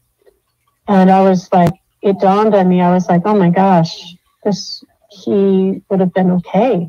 There would have been no wind, because where they found this bed down was like 3 pine trees. Mm-hmm. And he had been under one of them. And I thought, oh yeah, he would have been okay. Mm-hmm. He would have been. And the reason why I think he continued up the side of this mountain was I tried to go down the side of the mountain to get down to the Jeep. And the sagebrush was so thick that I started to get tired. You know, you're lifting your legs up and trying to step down in between and over these things. And I started to trip over the sagebrush. And so I think it actually would have been easier to go up. At this time, the last time his phone was pinged at this location, it was like 8 p.m. It was dark. You're not going to go down where he was at this point almost above the sagebrush line. So he would have gone up. because it was so scary going down that sagebrush in broad daylight. It was so densely packed. Yeah. So some of the things. So what I really want to talk about now is the searching. So I know there's people who want, we'd love to have some help searching. We have the dates locked down. I know this is a terrible date to start it on, but it's Mother's Day weekend, and we are going to be there all the way through the 21st. So we're going to have that Saturday, that Sunday. I don't know how many people, but we do have a search and rescue, a private search and rescue. We also have another search and rescue that's probably coming in, and maybe possibly another guy with dogs. I've been very busy trying to call these people in, but we're going to be there the week, so anybody can come in at any point during this time and do some searching, or they can do the searching, at another time. It doesn't have to be at that time, but there's a lot of people, search and rescue teams. They're not connected to Elko County, and they want to come in and help me from the goodness of their heart. And one of the ladies who has she's been like helping me with her search and rescue. They droned the area west of the burn. They didn't find anything. They take all these images, it takes like a ton of images, and they've sorted through that. And I actually have new information for them, areas that they can hone in on. Oh, okay. Yeah, we've kind of got it now narrowed down, because when me and my sister, we went out there in September. Okay. And I don't know why. We went in north. We didn't go into the Cottonwood Canyon. Okay. We went in north, and because, the last place that we saw him was, that he was seen was on the side of the hill, and I thought, he's going to go towards, remember I saw the highway north, and I said, there's the highway. I think he would have headed for the highway. I think he went back there. He was scared, and I'll tell you why I think he was scared. There were some witnesses that saw him on the 27th, the morning of the 27th. There's a lot of confusion about footage. The only footage of Aidan was at that Wendover Chevron. Okay. When I talked to Motel 6, they have cameras, but it wasn't working that day. Wasn't working that day. There's no footage of him at the Motel 6 in Wells. No footage of him that day at Wells Motel 6. Okay. There's somebody out there saying, "Oh, he didn't stay." I have the receipt. I've recovered Aidan's truck and all his belongings, and I have the Motel 6 receipt. He was there the night of the 27th. I have the check-in time. I have the full receipt. Okay. So then some lost time. Also, there was some confusion about where he got money. At the time that I saw him pull money out of an ATM, I had no idea where Carson, Nevada was. Okay. I didn't know where that was. I thought it was coming back from, because they come in dated later, Yeah. And so I thought it was between Salt Lake City and Wendover. Okay. I found out later it was Carson. He had pulled out $100, and then he had pulled out another $100. Okay. So anyways, that takes care of that. I know people are wondering about that. Okay. So he actually was using money, I don't know, to buy food and stuff between, on the way to Salt Lake City with that money. I don't know. Okay. So I thought he was headed north, so we went into the burn. And as soon as we got to the burn, so we drive in north, and it was somebody helped us drive in with a 4x4, and we got into. As soon as we hit the burn, me and my sister headed west. We turned to our right, and we started heading up into the hills. And I didn't get more than 20 minutes. So she went straight up this ridge, and she headed north towards where his tracks were seen. I went in too, but I kind of started circling around in the lower areas. So you see where's the burn again? Yeah, keep going north. Keep going north. Up. That's the burn. Yeah. Right here, this area. So right at the top of the burn, we go into that vegetation area, and there's a ridge. You see this ridge up here to the right. My sister, we were at the very top of the burn. Okay. And I start going into that brush, and she goes straight up to the ridge, and she starts looking. And so as I turn west, I kind of turn a little bit north, and lo and behold, I see sneaker tracks that are sunk and dried into the mud. So these are when the earth was wet. Yep. It was almost like, they were dried in a kiln. They were set down into the dirt, or it was sinking into the mud. And these were tennis shoe tracks that matched the shape and size of Aidan's tennis shoes. Okay. And some of them were going up towards the ridge. This was a little bit south of where my sister was. But then I saw they were headed north. They were headed north and down. And in fact, the tracks were right next to this tree. And it must have been so muddy because they sunk like 3 or 4 inches out. Like, like when you sink the mud and then you have to pull your foot out. Yep. You actually leave this, it sucks some of the mud up. Yeah. And there was a set of those next to this pine tree headed north. Okay. And so I followed those. I was following them. And one of the things that I did, I had the mind to turn around and see if I was leaving any tracks. The ground was baked hard at this point. It was completely baked hard. I did not leave a twig. I mean, you could not tell that I had been walking through any of that.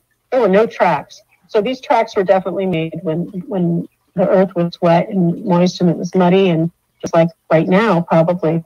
Yeah. And I followed them to some brush. So then there was a patch of trees and all this vegetation.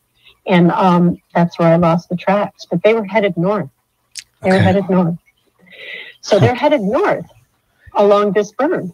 Okay. And it's west, so north, kind of on the west side of the burn, but on that tree line right there. So, yeah. So what you see, so the road going down the middle, right to the left of that's all sagebrush and stuff. Yep. And then there's the tree line. So I went through that sagebrush and then I headed into the trees. My sister kept going west and she went up that ridge right there. She got almost to the top. And she also found tracks. Now, if you go north a little bit where I was, I also found, guess what I found? Tracks in there.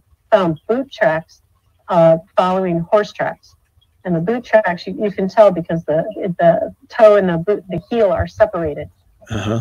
There's a hard line there. Yeah. And it was also at the same time. These are horse, and I don't know if it was law enforcement, who it was on the horses, somebody out looking, a rancher, I don't know. Okay. But they were definitely made at the same period of time because they were sunk into the ground, just like the other ones, baked into the ground, and they were headed up the ridge.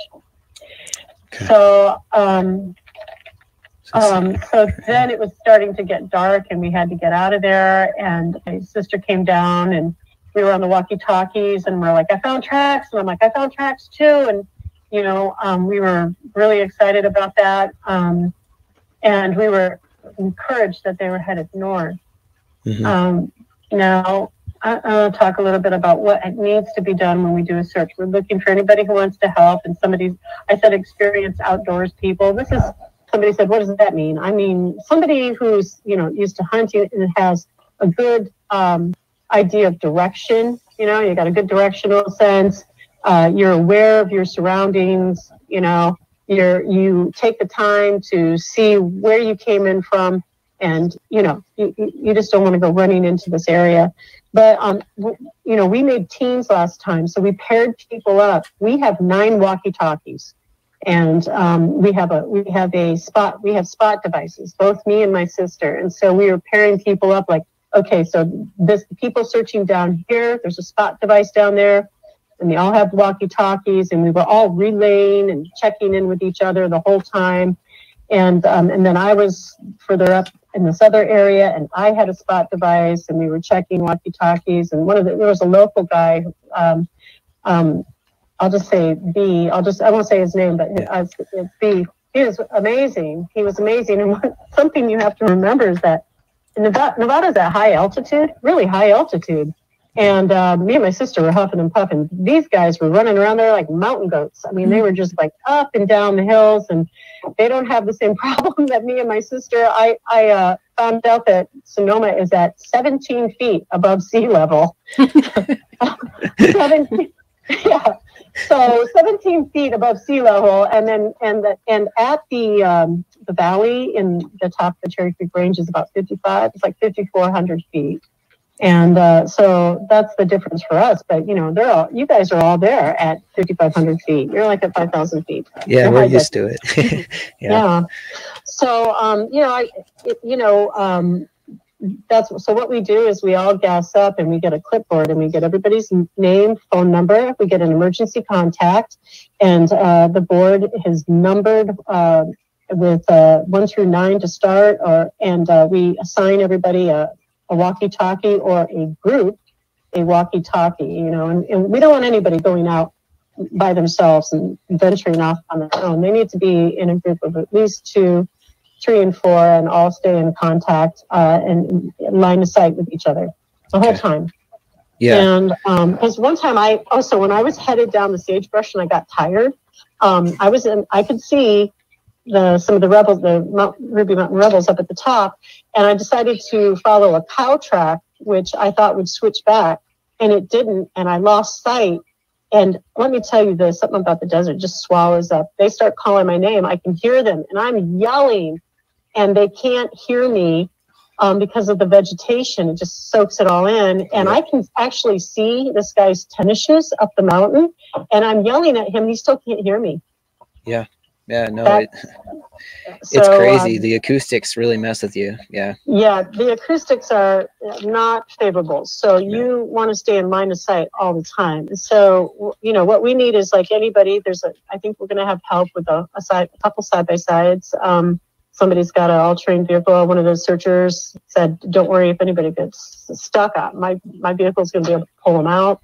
Because I'm concerned about the mud. This has been a hard winter in Utah and Nevada in that area, right? Oh yeah, it's been really bad. So it's been we've gotten stuck a few times.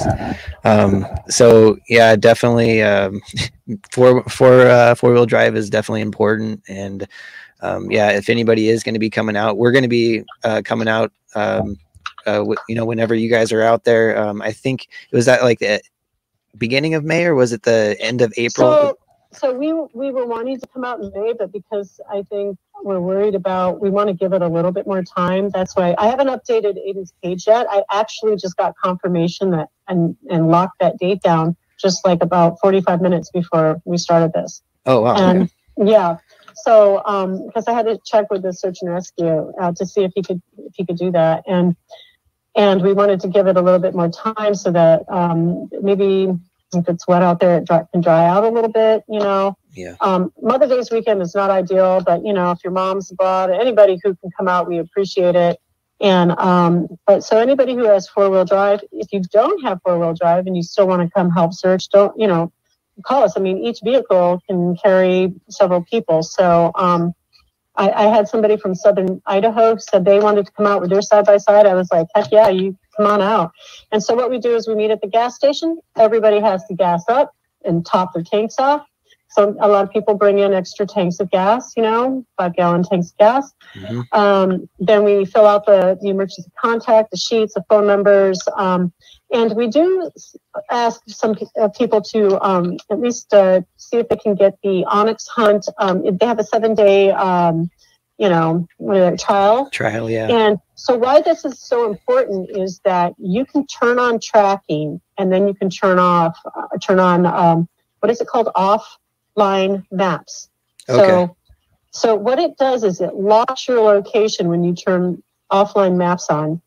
And it doesn't matter if you're out of cell service, it's not working on that. Now it's working on this locked map that it's locked down, and it's following you through that.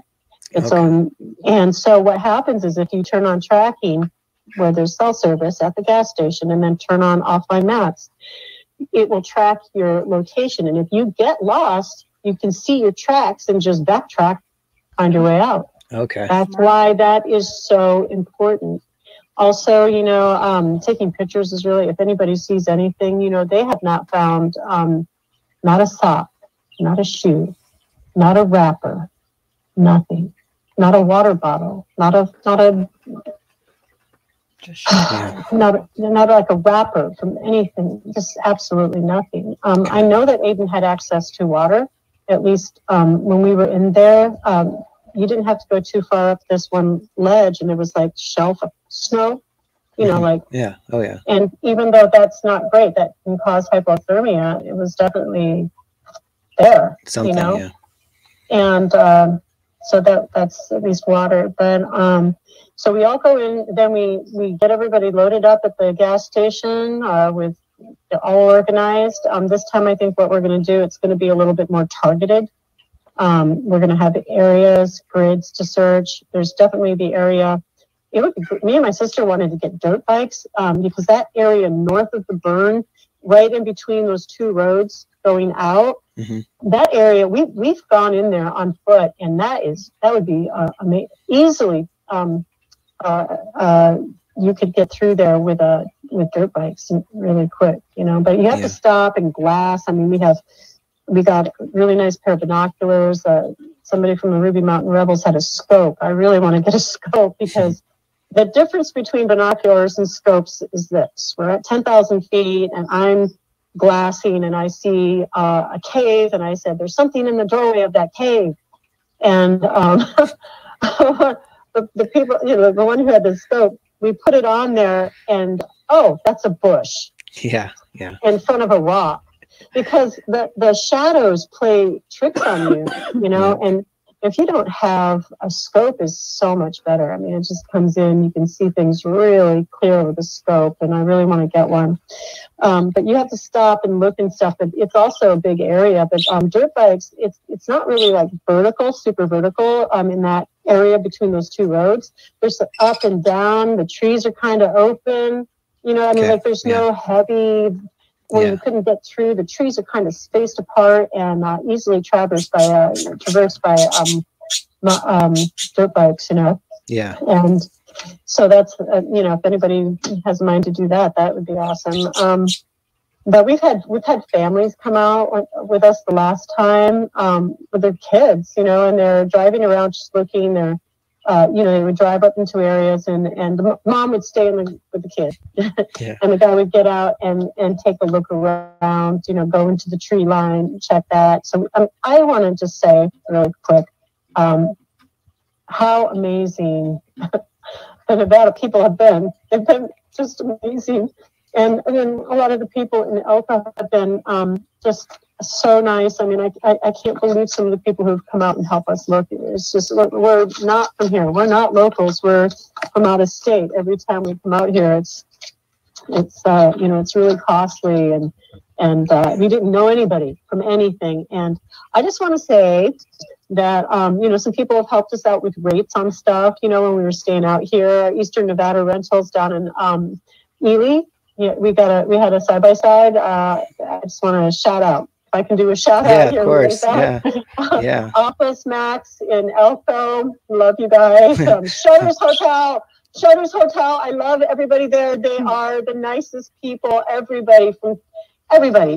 Housekeeping, front desk, manager, everybody was just so helpful and were really there for us. I love them to death. You know, when we go back, it's just like, I mean, they were really there for us. Hampton Hotels and Wells, Joe's Auto Repair, my car broke down.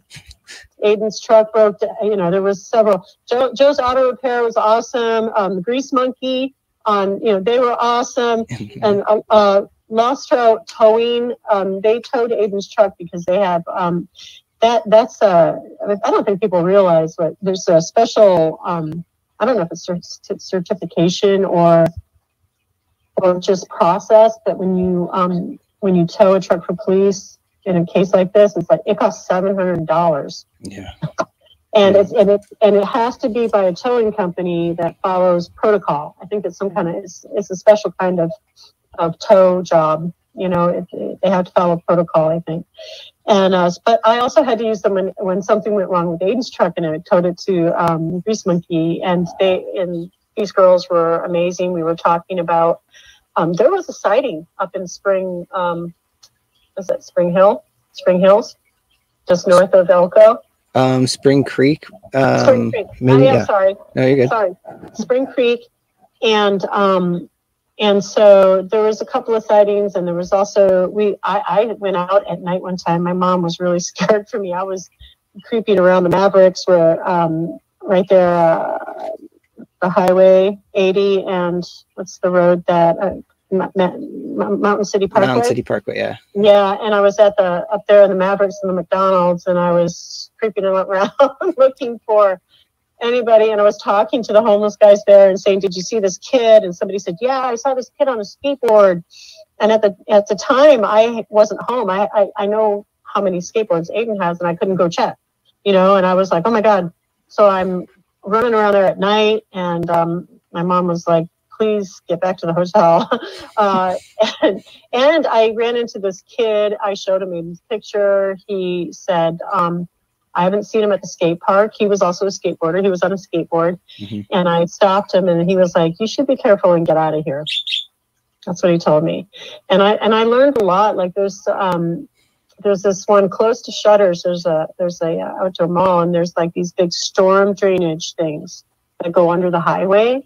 And they were telling me that the homeless, there's one where all of these storm drains meet, and there's this huge wide opening, and a lot of the homeless go under there. So that same trip when I was with my mom, I was really hooking into the homeless community in Elko at that point. I actually went out to Tent City and talked to the lady who lives across from there. She has a 12-foot hurricane fence and 3 very vicious German shepherds, but she came to the gate, and I showed her, and she says, and I asked her, should I go into Tent City? She's like, "Nah, I don't think you should." And so I stayed away. But so when I was at this mall, this outdoor mall not far from Shutters, I went and looked because it was opening to the side of this mall, and I looked down there, and I could see an electronic device light on down there. Yeah. Light. Okay. Yeah, there was an electronic. Somebody had a device on down there, okay. like a phone light. I could see it in the down in the tunnels. So yeah, there's but I was checking all that out, and what I find really strange is that there's a real resistance, and people are very reticent to get involved in missing persons. I had another call by somebody, and we were DMing each other at about 2:30 in the morning, and finally I just called her, and she picked up at 3 o'clock in the morning, and she told me she also thought she saw the description of the kid that the first witness saw in Spring Creek. And she thought she saw him at the roundabout, Spring Creek, going out towards Lamoille. Okay. And there's a roundabout there. And I said, "Well, please call the police then. Call Elko." And she didn't want to. And I'm like, "Why?" And she goes, "Well, I don't know if it was him." And it's like, that doesn't really matter. Yeah. Doesn't matter if you are 100% or not. Just call it in. Nothing is bad is going to happen to you. If you say you need to be anonymous, you'll be anonymous, but you'll be heralded if you help find a missing person, especially somebody who is in the frame of mind that Aidan is, somebody who can't, who's endangered. They're endangered. Yeah. And but the one person he was really nice. He told us everything. He actually said on Facebook, this was all through Facebook, Sonoma connections through Tahoe, through Incline Village, to Elko area in Spring Creek. And my friends, I have a couple of really good, savvy Facebook friends who are working the vines and getting information, and they found this person who said, "Oh my God, I think I saw this kid at the grocery store at Curry's in Spring Creek." And so I contacted, so it was like we had to go through this chain. I didn't know exactly who this person was, but I was in contact with it was hard to explain. I was on somebody else's message thing, and then I messaged them, DM'd them, and said, I need to get in contact with that person. I'm Aidan's mother. Mm-hmm. And so that's how I was able to talk to that person on the phone, the witness, and he described, if this description would have been Aidan, he said he looked filthy, like he had been, like he hadn't bathed or showered. He was just like covered in dirt. He said he looked really like scared, like his eyes were really big, but he also was like avoidant, so like he was not wanting people to bother him. Yeah. And this guy was just like really friendly. He was just kind of walking along, kind of, how sometimes you get close to somebody in the grocery store and you go, "Oh, excuse me," or something. Yeah. He got in kind of that space with this person, and he's really tall, so he said this person looked up at him and was just kind of like, scared and kind of then trying to avoid him.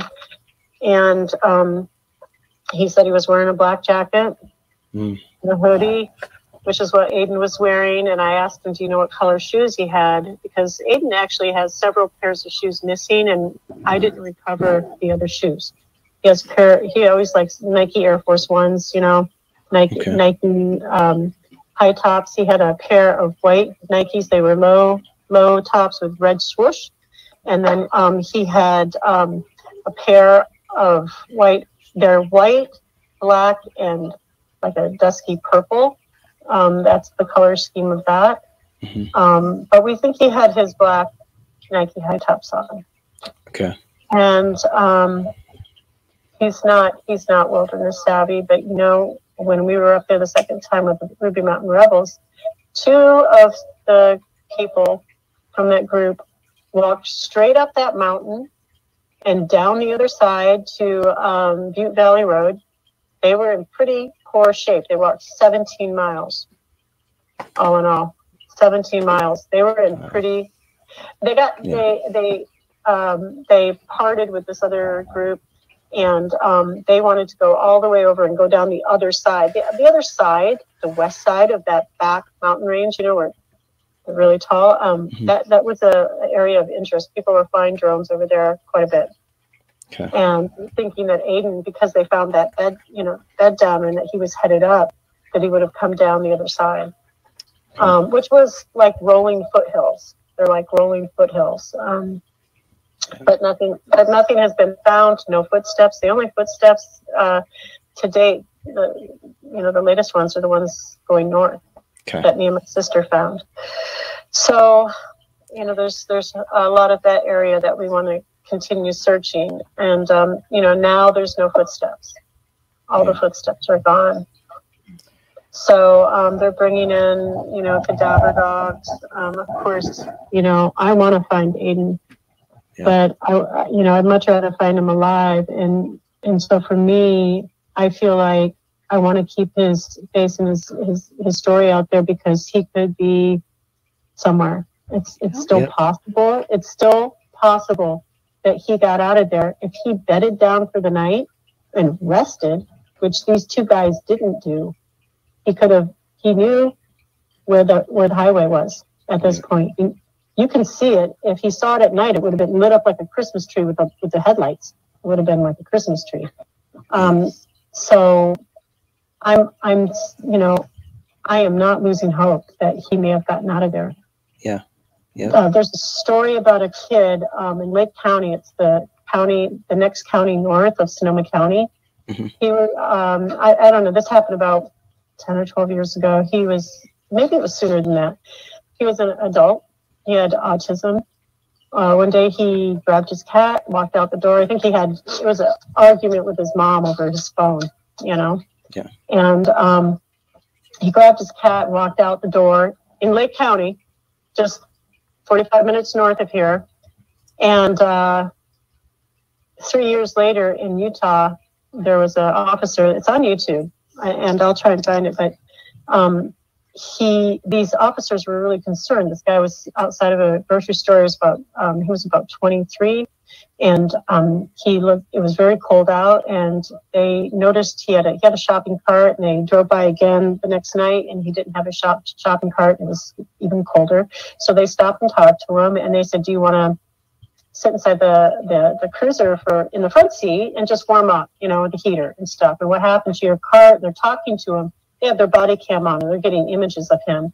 Mm-hmm. And I don't know what made them do that, but I'd like to call up that jurisdiction and find out, because they sent the images back to dispatch, and the dispatch, I've been asking jurisdictions a lot about their methods and stuff, and this particular jurisdiction had binders, pictures of missing persons, and they started going through the images of this body cam through images of missing persons. Wow. Of that age group and his description, and they found him.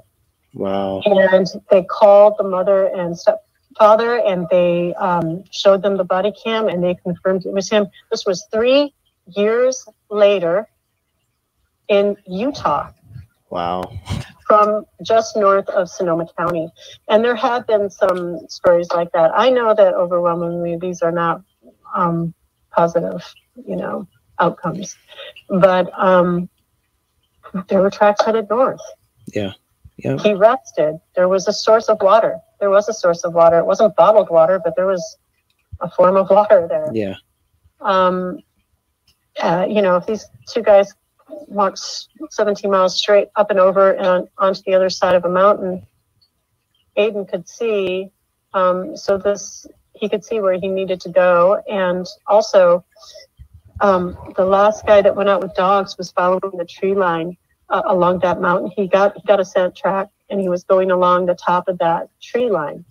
So it would have been much easier than walking down into all that tightly packed sagebrush. You just walk along the tree line and then drop down the ridge where me and my sister were. Yeah. You just followed that tree line. So did Aidan have his phone on him by chance, or? So here, I want to clear up something about what he has. He had his keys and his phone, and they found his guitar. He was trying to take his guitar. But it was literally like 20 yards from the truck on the other side of the BLM land fence in a group of trees.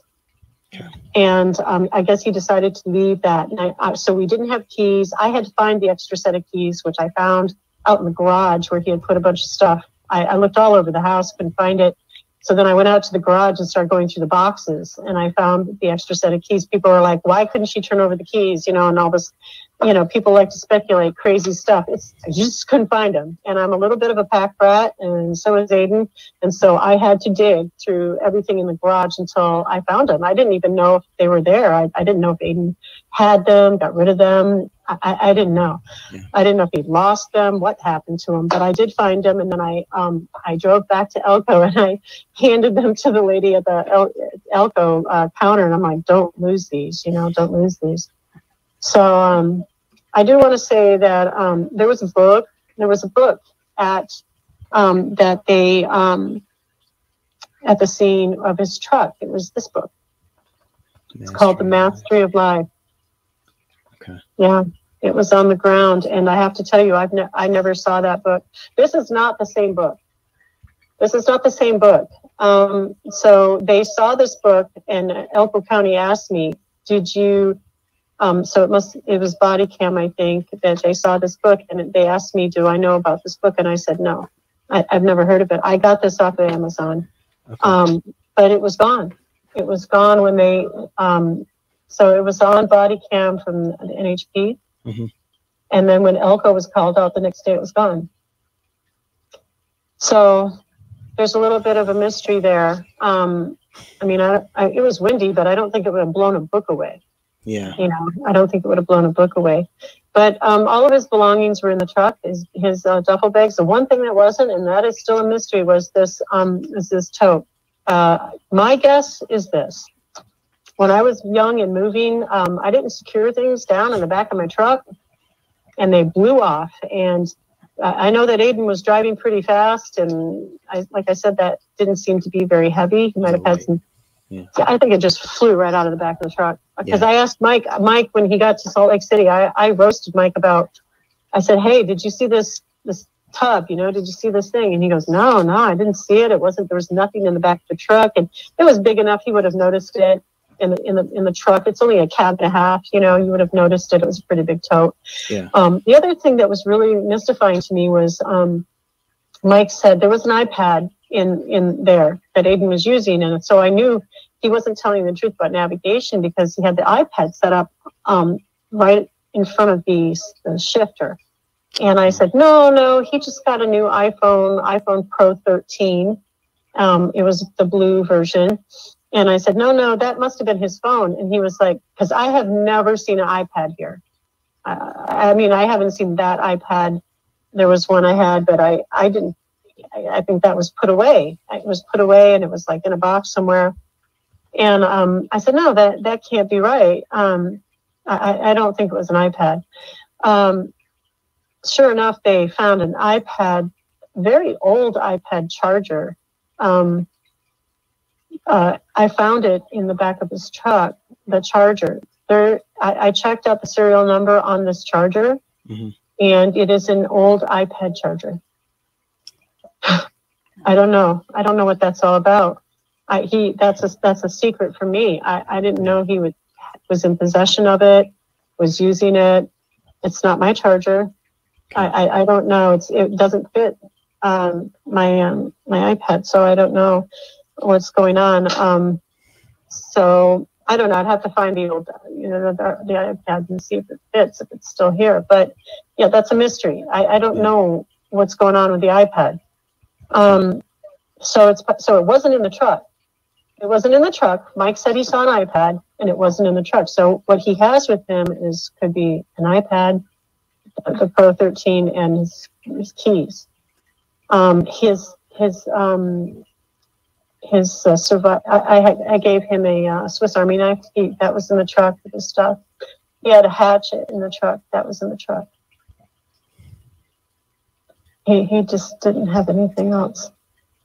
Have they tried to, I know this kind of sounds really dumb, but have they tried to like FaceTime him or anything like that? Like, I have. Yeah. And nothing. I've tried to call him. Yeah.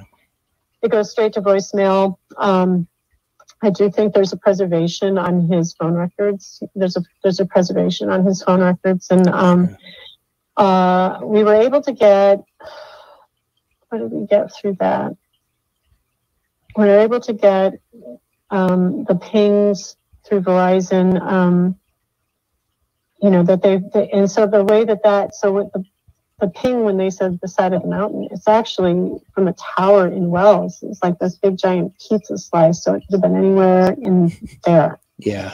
And but we haven't been able to find out like who called, who that was that called him right before he left.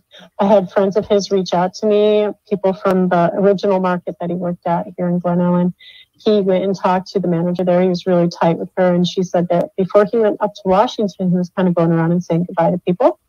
And he told her that they had changed his medication. This was news to me. I never heard that he was on, he was talking about antidepressants. Okay. And I didn't know anything about that. But in hindsight, I remember in the kitchen one time, because every time I talked to him about getting on antidepressants, he would just say, "Mom, I'm not taking any pills. I'm not getting on, antidepressants, and don't talk to me about it again." And so I remember was making dinner one time, like after he had gotten home from Washington, and I said, "Aidan, I really wish you would get on antidepressants." And he said nothing. This was in hindsight. He looked at me and then just walked out of the kitchen. He didn't argue with me. So, I found a psychiatrist, a Kaiser psychiatrist card in his wallet. Okay. They only prescribe medicine. Okay. So he texted some people while he was on 80, I found out. One of his really good friends here, that he worked with at the store, she was not able to reach him. She was getting alarmed, and then she heard, I think the reason he didn't contact her is that they were really close, and I think she would have tried to convince him, he was on the run. He didn't want to hear somebody who really cared about him to try and talk him out of something, Yeah. But he called these other people and talked to them, and I've been in contact with them. I haven't heard from some of his friends, which is, I guess disconcerting, I can say. I don't know what's going on there. I also noticed that people noticed he was acting strange, and this. So when he said he was at Bodega Bay, he was actually down the block from me. He was literally like 2 blocks away at his cousin's house, who he's not really close with, and sister and her mother, and they said he was acting really strange. And it's like, well, why wouldn't you try to call? So they're from his grandmother's side, the one in Utah. Why wouldn't you call her and say, there's something wrong with him? You know, he's acting really strange. I mean, I think if I remember when Aidan's friends used to come over here, I would make sure they were fed, watered. I always try to take care of them, take really good care of them. There was a fight one time in Aidan's birthday party, and I sat down and had a talk with everybody, and so it's not acceptable behavior, okay, but not making them feel like they're bad people. I'm like, I was saying like, hey, I understand you get upset and angry, but you can't hit somebody over the head with a remote. Yeah, there's better ways, guys. Yeah. So, and I'd say, do you want to, what do you want to do? You want to take, just take a break for a minute, have something to eat and drink, and everything's okay. Come on. And, it happens. We lose our cool sometimes. You just have to have somebody kind of rein you in for a second, Yeah. So, but I wish that I just noticed that a lot of people, there were a lot of warning signs, and they didn't really, they just kind of shrugged it off, and didn't contact me, didn't call me. I just want to say this. I have to get this in really quickly, because I wasn't able to get any information from Kaiser because of HIPAA.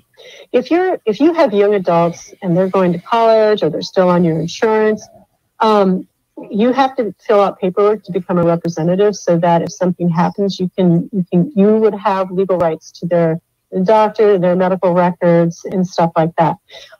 There's I don't know if you guys know, there's like Missing in America, people that run these websites. One of these people said, I made myself a representative on my daughter's insurance plan.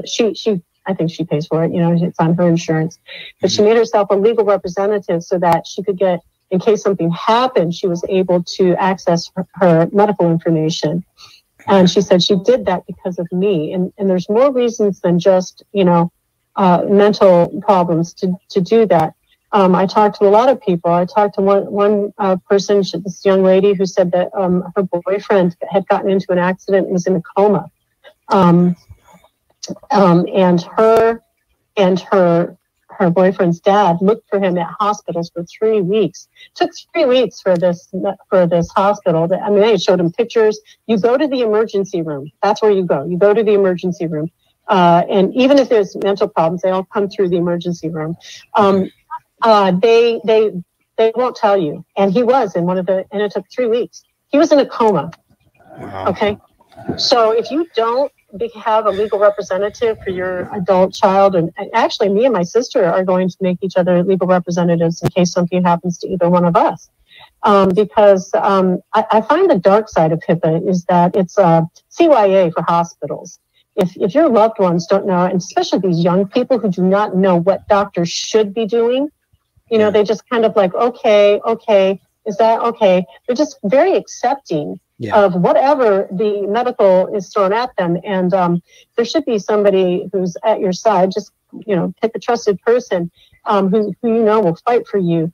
And that way there's another person who knows what's going on, what the doctors and the medical staff are doing or not doing.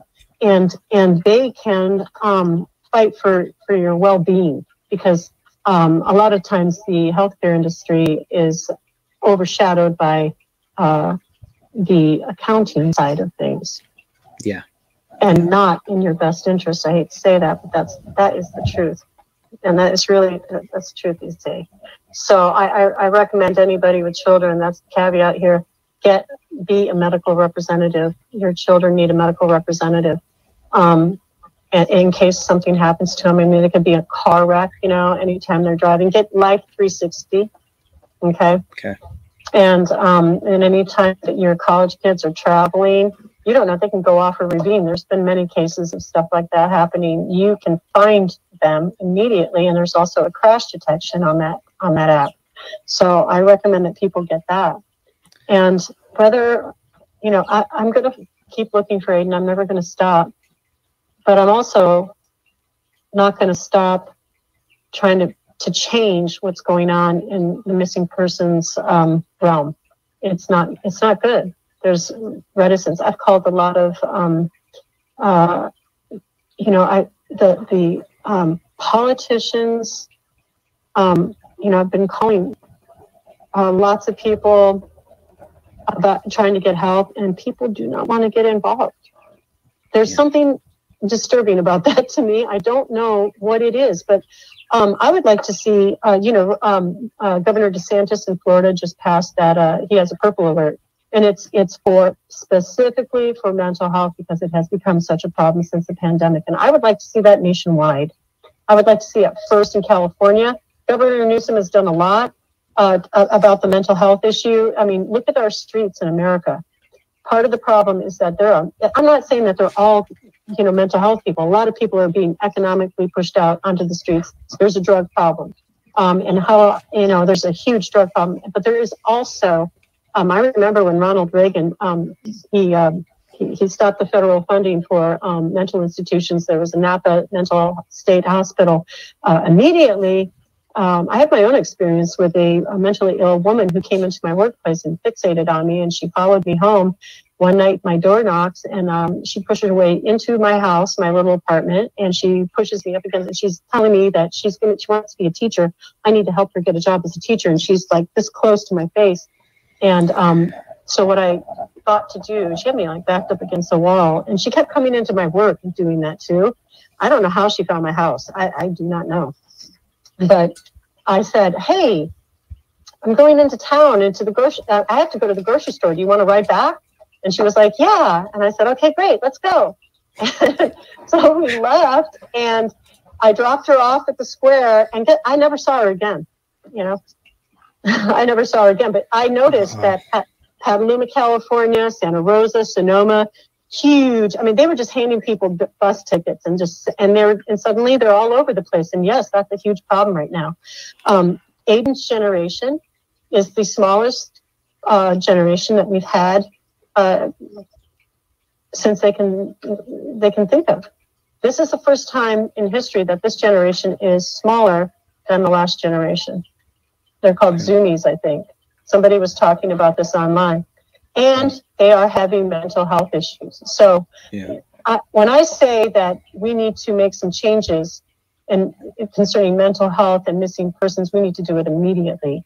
We have a population of young people that are having epidemic mental health problems, not just with these young people, but with everybody in the United States, but pointedly more so in that age group.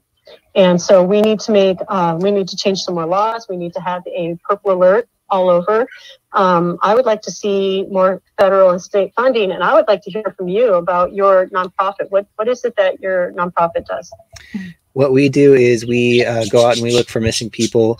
And right now our main focus is Dylan, just because of where we're located. We're kind of in the Montello area. So we've been out here searching for him. I know he went missing like a month or so after your son did. And May 28th. Yeah. And so we've been out here looking for him, and that's been our main focus is Dylan. And also Susan Powell could also possibly be out in these mountains over here too. So there's another kid named Tommy Novak. He went missing when he was 12. Yeah, there's a few missing people out here in our area that we're trying to focus on. And what we're trying to do is hopefully, get resources together and make it so we can go out and go looking for Aidan and make that something that we can go do more regularly. But just as of right now, that's what our main focus is, finding Dylan. And that's really what we're trying to do right now, because that's where we can, we're able to search. But as we can, get out to other places, that's what we'd like to do, is go searching for Aidan and whoever else we can. Right now we've raised up enough money to get a cadaver dog, so we're working with Highland Canine, which is a training facility out in North Carolina, and we're going to be buying a cadaver dog and training with them, and then we'll be able to take a cadaver dog out on searches with us 365. Yeah, like all year round we can go searching with a cadaver dog. So that's our plan, is to just keep on searching for these missing people and keep on trying to bring awareness to their cases and just not let them be forgotten about, because like you said, with that person that was found in Utah 3 years later. It's just like, you never know. Until you get more evidence, until there's something else that we can go on, you can't lose hope. So that's what we don't want to. Yeah.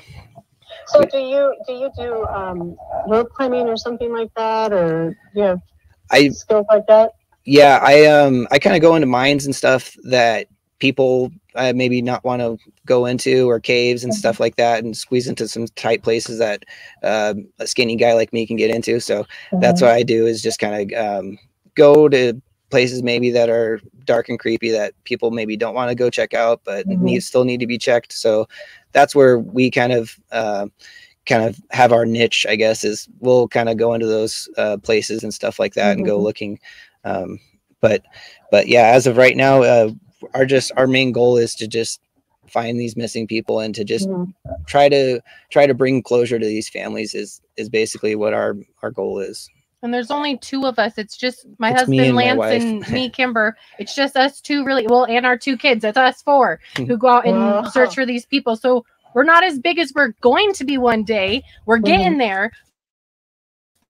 But that's 4, and we do the best we can for what we are. So I think that you know, like groups like yours, and you have a skill set, and you have the desire, and you're doing it on a regular basis, and you do this where you go into the mines. And is there another group that does that too, or is it just you guys? Is there another group out there that goes into mines? But also like, you know, Adventures with a Purpose, they had, you know, the whole thing kind of, something happened there and fell apart. But I hope that the remaining members of Adventures with a Purpose continue to find a way to do that, because I really believe that there should be federal and state funding to some of these groups, whether they're professional, nonprofit, that getting them some funding to do this. Because when you're talking about law enforcement, and law enforcement is great, they're able to bring everybody together and stuff, but they're not experts at everything, you know. And they have rules as being part of the jurisdiction, labor rules. You know, they have to pack it up at 5, they have to stop. Adventures of Purpose, when they found was it Kylie up near Tahoe, they just went all, they can stay as long as they want, they can go in when they want, they can stay as long as they want. They're not bound by those rules and those protocols and stuff like that. And I think that there should be more funding for you know, for these kind of groups. And then they also can, if they, you know, can get funding, they can become better, train, you know, more training, more, you know, and become experts at this kind of stuff, because law enforcement is underfunded. I'm sorry, but they're undertrained in these areas. You know, they just don't have the time and money to be experts in this. They are doing law enforcement stuff. You know, they're doing that. And of course they need to assist when things are criminal and stuff, but I really wish that there would be more federal and state funding for these private groups that can go in and do stuff that law enforcement can't do. So, you know, I'm very interested in making some changes in missing person cases and how they're handled. And I definitely, in hindsight, see some big problems. Yeah. I think, that's such an awesome thing that you're doing, that you're able to take this thing that's this, you know, really sad, you know, tragedy that's happened, and you're able to help other people with it. I think that's really cool. And I don't know, I just think that's inspiring. That's, you know, that it's inspiring to people out there that even when these horrible things happen to you, that you can still rise above it, and you can still use that to try to help others, and you know, to try to maybe help with maybe the trauma that you've experienced with that. You know, I feel like it does help. I don't know, if just by doing this, you know, I feel like it does help, you know. I don't know. Yeah, one of the things I did, I brought up some domain names called Missing 101. Okay. And what I want to do with that is not focus so much on like in-depth anything with cases, but instead tell people and have a clearinghouse of resources for people and what you should do. I would suggest, you can call in a missing persons report. It's better to get in their face and get right into that department and show up at the desk and watch what they fill out, because there's been some misinformation filled out on the form. Misinformation on the NCIC. People don't know about some of this stuff. I really need to talk about this really quick. There's a law that was made in 1989. It's called Suzanne's Law. And what that does is, when a missing persons report for anybody 21 and under, and this started because this young girl, Suzanne, she disappeared on her campus, literally yards from her dorm. She got off the bus and somebody saw her, and she was headed towards her dorm, and she just disappeared. And so since 1989, Suzanne's Law has been in play. And when somebody under Suzanne's Law or children, they have to go into the NCIC, that there's a dedicated person at each police department, at each jurisdiction, who is certified at entering. They have a dedicated machine. It goes into the NCIC, National Crime Information Center, and it has to be uploaded in 2 hours. And it also goes up on the DOJ. But when it's 21 and under, they are actually considered to be children. They don't put out an Amber Alert, but it is to be treated like as if they were children. You should be very alarmed. And I don't think that all law enforcement officers are aware of this, or it's not really highlighted in their training. 21 and under is that should be cause for alarm. When you hear that coming over dispatch, you should act accordingly and immediately sound the alarm. That's a federal law.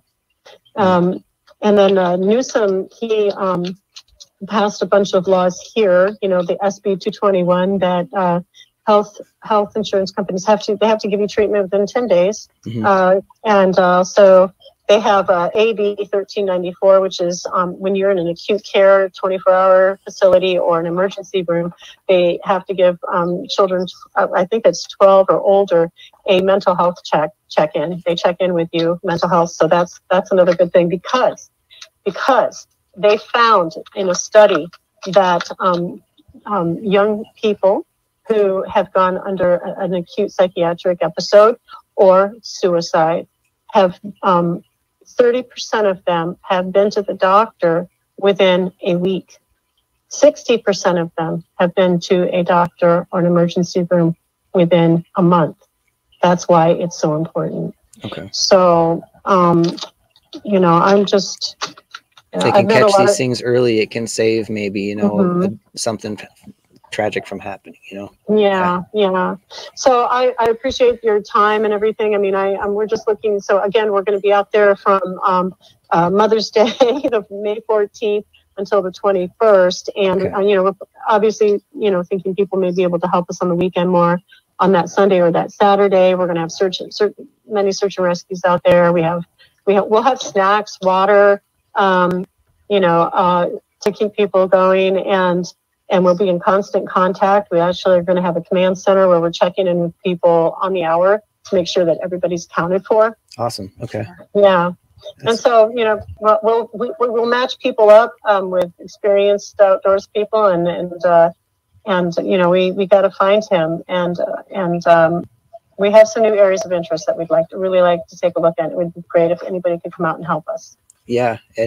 So anybody, if you guys listening, if you can share this, get this out on social media and spread this around, because the word of mouth, getting it out there to people, that's going to be the main thing that we can get people out there searching and get people, knowing about the case and knowing about this is just by sharing it. So you guys doing that, all that really helps us out, because we can't, we would just be here talking to ourselves if it was just us. So, it's everybody that's making this possible. So, just thank you guys for sharing this and getting this out there and spreading the word, calling up friends and family. If you know anybody in the area that would be interested in coming out and helping or anything like that, it all just helps. So the worst they can say is no, so, it's going to be a really awesome push, I think, this spring. And I'm really getting excited for, for that, May coming up here. I can't wait. So Yeah, I mean, I had other search and rescue tell me that there are a lot of cold cases being renewed,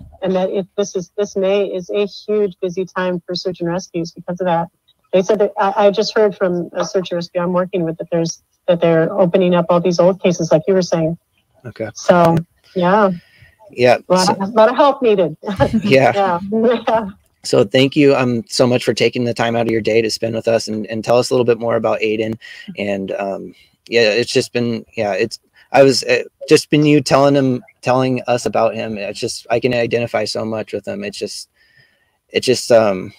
We really want to, get out there, and we're going to get out there with you and find him. So yeah, okay. Thanks. Thank you so much. Thank you.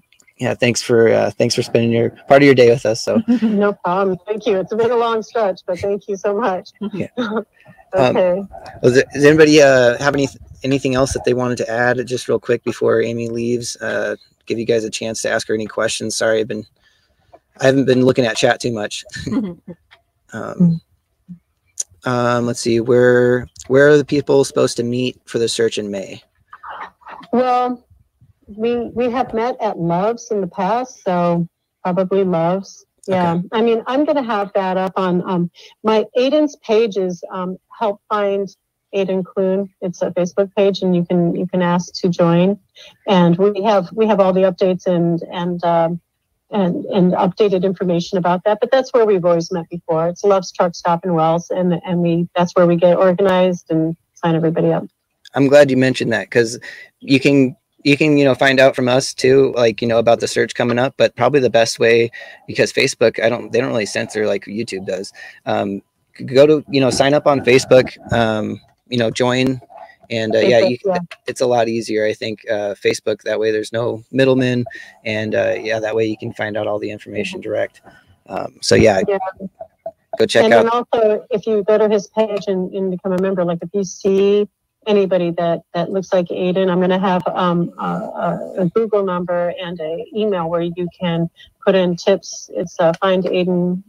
I just made it, but I think it's help find Aidan at gmail.com. Okay. And I'll have a number up there for tips and stuff if anybody thinks they've seen him. There's been a handful. A lot of them haven't panned out, but we're still, and if you think you've seen him, just contact us, please. That's right. It's just takes that one, you never know. So thank you. Thank you so much, Amy. Thank you. We'll be in touch. So okay. We'll talk to you later. Okay, great. All right. Thank you, Amy. No problem. Thank you. Bye. Go. There we go. All right. That was awesome, guys. Let me see here. I'm trying to get some of the answers or some of the questions in chat. Let's see here. Had Aidan have a favorite area? He was kind of out of town. He was more from Sonoma County, California. His favorite area out there. What was the name of the bay? I already. Some of the. Yeah, it's like. Yeah. B. Sorry, I have to look up the bay again. That was his favorite spot over in Sonoma, but he was out of town over here in Wells, so he probably wouldn't have been too really familiar with any areas around there. But yeah, his mom finding the tracks headed north on that ridge really seemed like a good indication of where he was heading, kind of back towards the freeway maybe. So hopefully, I know there's kind of maybe thinking his tracks might still not be around. The crazy thing is, though, when they do get that deep, like 3 inches deep, when it really sinks into the mud like that, they can stay for like years. Like the tracks will stick around for a long time. It just really depends on the conditions, really. So, I mean, at this point, yeah, there's probably not going to be very many tracks left, but all isn't lost. There still might be some tracks that we can pick up on and like she's saying, they haven't really found anything. So, anything, a wrapper, a sock he was wearing, or, a shoe, anything like that, to point us in the right direction, that we're actually going in the right direction, anything like that, really is really what we're out there looking for right now. So yeah, so that was yeah, that was really nice that she was able to explain a lot more of the details of the case than what I had known. So yeah, so thank you guys for being here for that. So let me get some water. Sorry. You should show them your shirts, the new shirts we got. Oh yeah, Bazing. Here we go. Yeah, so check out, these are the, well, this is a sweatshirt. Here. Take off, take off the, you have your shirt on underneath, I think. You do.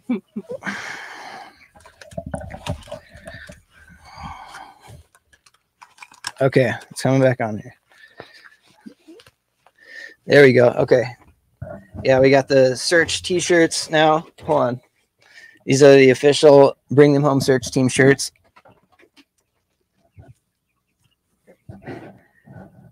Oh, you can't see it. Oh, there you go. Now you can see it. Hang on. The mic's right on the dog.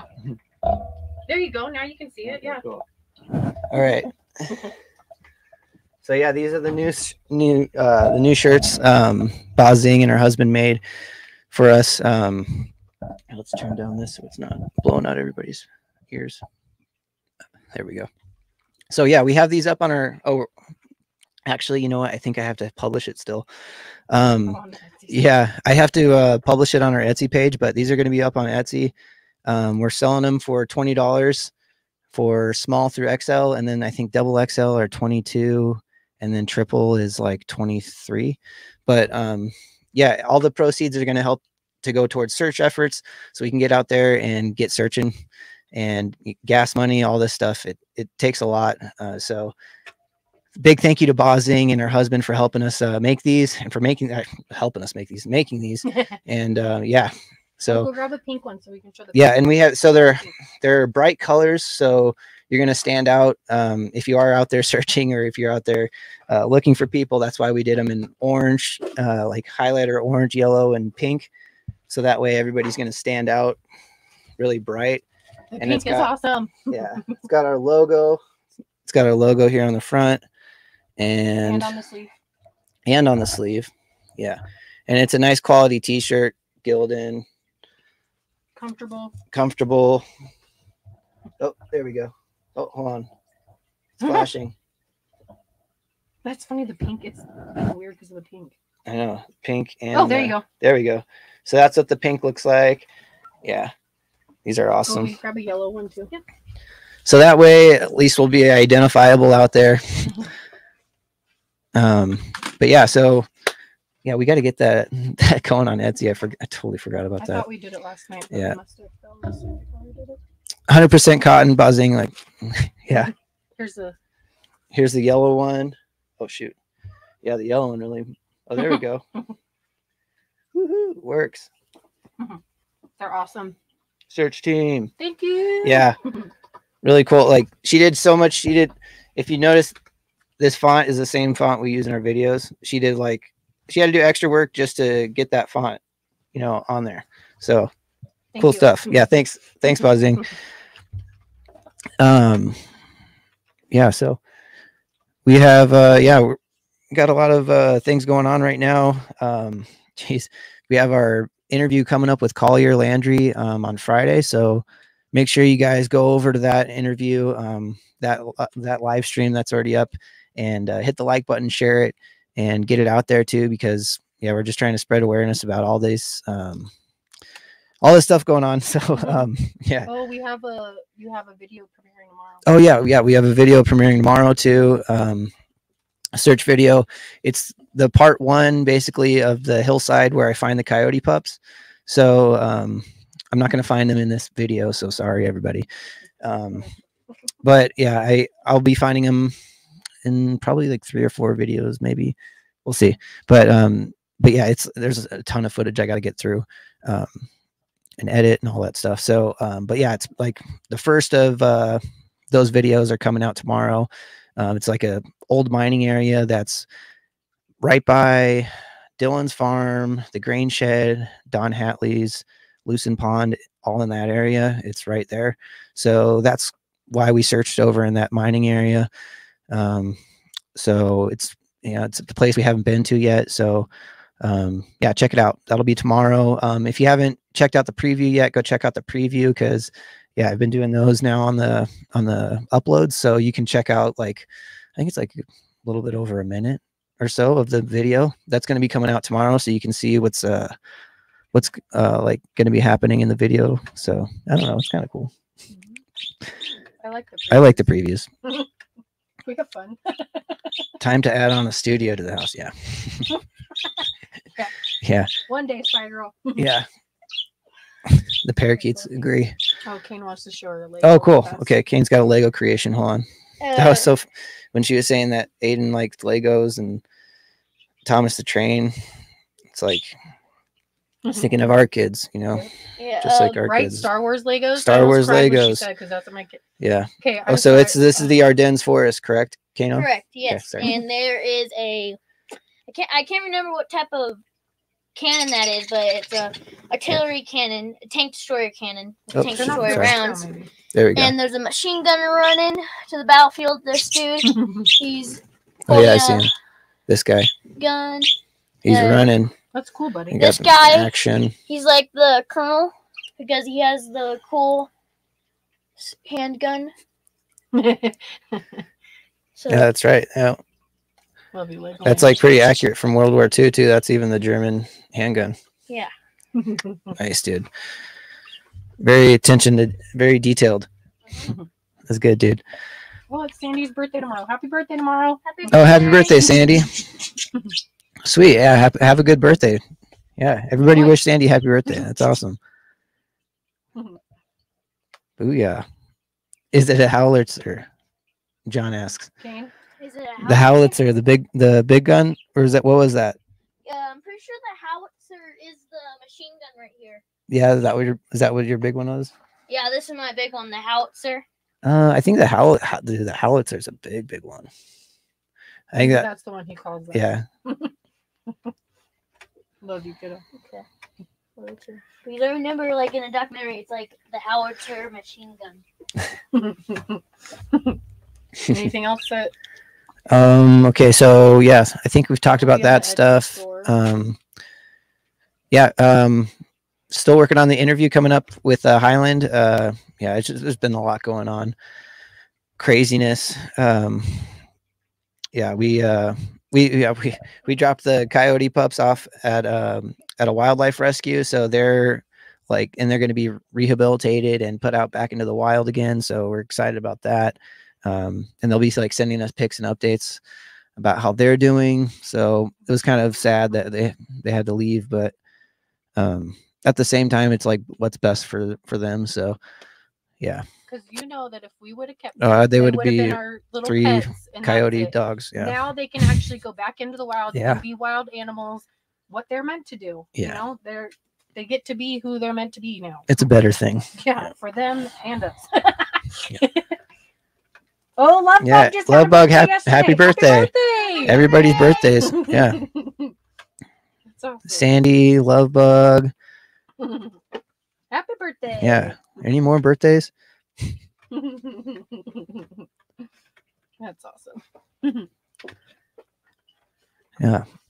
Yeah. So if anybody's, I don't know if I feel like everybody's like all over the country, but I think there's some people that are maybe out here in our area. If you want to come out and search for Aidan, that's going to be really awesome. It's going to be May, looks like 14th through the 21st. Right, I saw Wanda. So yeah, that's going to be awesome. So it'll be a big push this spring coming out here for Aidan, which is really cool. Cause I feel like, like this whole last year, it's been kind of eclipsed by Dylan's a little bit because we're just so close to where it happened here and out in Lucin and everything that we've been just focusing on that. We really haven't, we've known about Aidan's case and we our hearts go out to him, but it's just like, we didn't know or have like really the time to dive into it. So her being able to, fill us in with all these, developments and everything that's been going on was really awesome. So when we go out there, I feel like we'll have a better understanding of, what we're looking for, or what, knowing what he was wearing, knowing that he could have had an iPad with him, or, a phone, and, his wallet. So, or no, not his wallet, his keys. So yeah. So Wanda asked, thanks, Spy Girl. I try not to, I'm trying to get better at my interviewing skills here. But yeah, I feel like if I just stay out of the way and let people talk, it's probably best. We're still very new to this whole YouTube thing. Yeah. We don't know what we're doing half the time. Yeah. And it always really bugs me when interviewers interrupt people to say something that really doesn't have anything. It really bugged me. Yes. The Long Crime Network, where it was like Cops and Cocktails, and they're like interrupting. Yeah, they're like interrupting to say like joking things when like somebody's telling like a really serious story. It's like, why? You're not funny, first off. Second off, this is a serious story. I'm sorry. I can't, when somebody is an interviewer and they're doing stuff like that, it bugs me. So thank you, Spy Girl. I appreciate that. I'm trying not to and Wanda annoy anybody. Same area as Dylan. So it's about 90 miles as the crow flies. I did it on Google Maps, on Google Earth, sorry. And it's about 90 miles as the crow flies from where Dylan is. I'll show you here on Google Earth, since Kimber. It's right there. Just kidding. I'm just messing. Okay, so this is where Aidan went missing, down here in this mountain range. Okay, so we scroll out. I thought that said Space Mountain, like Disneyland. Oh. Spruce Mountain. Okay, there's so Montello. Here we go. So why do you have to be right there? Box. This box is on my nerves right now. Okay. Okay. So, oops, right there. Yeah, 70 miles. It's saying from Montello, but yeah, road wise, it's like little over 2 hours, 113 miles. Is what it's saying. Yeah. So it's about 2 hours away from where we are. Oops, what did I just do? Got rid of my window. So it's a little bit like 2 hours or so, yeah, 2 hours away. So it's not really super close to us. I wish we were closer. Like if we lived in Wells, it'd be like half hour. Yeah. Like, so yeah, anybody out in Wells, who isn't named Ty, come on out. Handle us. We'll see you out there. Sorry. Yeah, it'll be good. Anyone in San Diego have an extra seat? Oh, hey, Linda. Anyone in San Diego be going that might have an extra seat available? Would love to go. Can help with gas and driving. Oh, that's so cool. Yeah. Hey, if anybody's coming out from San Diego, that would be awesome. Linda can be your car buddy. Linda, yeah. Let's see here. It takes 2 hours to get to the store from up in the mountains. Geez, yeah. Yeah, and that's another thing too. So once you get down in there, it's probably a good 2 hours from here. And then you got a good, maybe, I don't know, hour or so driving in the back roads, like the dirt roads. Like she was saying, it's like really bad. You need 4x4s to get in there. So getting in there is probably going to take at least another hour or so. So especially to that burn spot, yeah, because that's where, I mean, the burn spot's like the most recent spot they found his footprints. So they would probably start up by the burn spot and then go north, like she was saying. So I mean, just one day, if you're, that's a good 6 hours of driving. Yeah. So what we might do, I'm thinking maybe we have some time before May. Maybe we'll get like a tent and maybe we'll just camp out. Yeah, maybe we'll just camp out for a few days. Won't be warm enough though. Hopefully, it should be warm enough. We'll see. I don't know. We'll see. Yeah, we'll find out. But yeah, maybe we'll just do that because that'll be a lot easier than having to go back and forth. Yeah. Make a little camping trip out of it. Yeah. Campfire stories. Fun. All right, guys. That was what's awesome up? Yeah. she came on. Oh, what's up, Wanda? Sorry. Trying to see everybody. Cool. I think that was everything we need to talk Yeah, about. I think that was it. Yeah. Yeah, if there's anything else, no, I think that was it. Right? Tomorrow. Okay. Tomorrow, yeah, tomorrow's premiere. tomorrow's the premiere. So go check that out. Yeah, I'm still blonde. My hair just looks crazy. Yeah. Can you see it? Oh, there you go. Now you can see me. She's like Cheshire Cat. You just see her face like pop in and then like she just like goes out. Oh gosh, I love that. Doesn't he smile? He smiles. Yeah, he smiles too. Like a creepy smile though. And it was like your smile. I'm not saying your smile was creepy, but you kind of Cheshire Catted me there a little bit. When do we get the dog? Fingers crossed it's soon. We're waiting to hear from them about finding the dog. It's just taken a while. Basically, they're looking for a cadaver dog that they're going to be able to train and get out to us as soon as possible. So she has some like younger pups right now that are really small, but that's going to be a long time before they're ready. So she's trying to find an older dog that she can train to get ready for certification and everything quicker. But it's just a little bit hard right now finding those dogs. So we're just hoping that she finds one soon. And, that's all we can do is just, pray about it. Her every Monday and are like, did you hear anything yet?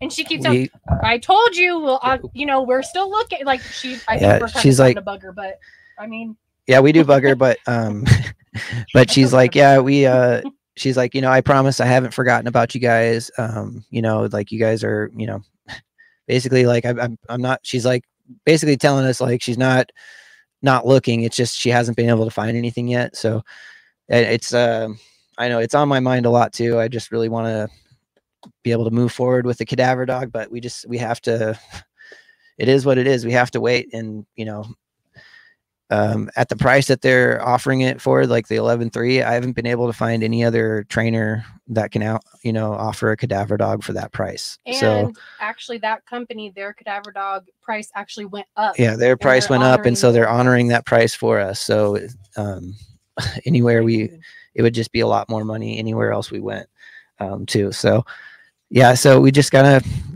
be patient. It'll happen when it's supposed to happen. So, but yeah, keep bugging me about it though. Keep checking in because I mean, I'm excited. I can't wait. Oh, I put the Etsy store link inside chat for you, Mary. Indiana says I'm on replay, but it's good up to now. Just let us know if it starts to go south. The timestamp. I'm just kidding. No, she did. Yeah, Amy did such a great job speaking and was able to tell so much about Aidan's life and about who he was as a person, rather than it just being a name and a face that you see as a missing person. It hit me a lot more hearing the details about how he was. It's just I identified a lot with Aidan. Growing up, not knowing your dad, being picked on, not always feeling like you fit in with the people, in school. So I totally get that. It's and then the gluten intolerance, affecting his mood and how he is. It sounds like maybe that diet is like a huge thing. It's not really stressed about enough, but it's like a huge thing in our moods and everything like that. I wonder, what his diet could have been something that was playing into his mental state, like since it had happened before, when he was younger, that it was bugging, it was making him act differently. I wonder if it was something when he was older that maybe it was really messing with him again. There's a lot that it's just like, I don't know. I just related I related to him a lot, with the stuff he was going through. So, it's just like, it just is, I don't know. it's sad to hear, you know, his mom, you know, you could tell she just cares about him so much and just wants to find him. So, you know, just wants to find any information, you know, it's just so, I think, you know, if we can get out here and, you know, get out there and help, you know, that's what we're going to do. So, you know, it's going to be good this spring to get out there. Cause it is, winter is just so depressing. It just does get you down kind of sometimes. It's like, it's just been so, yeah, gloomy and cold.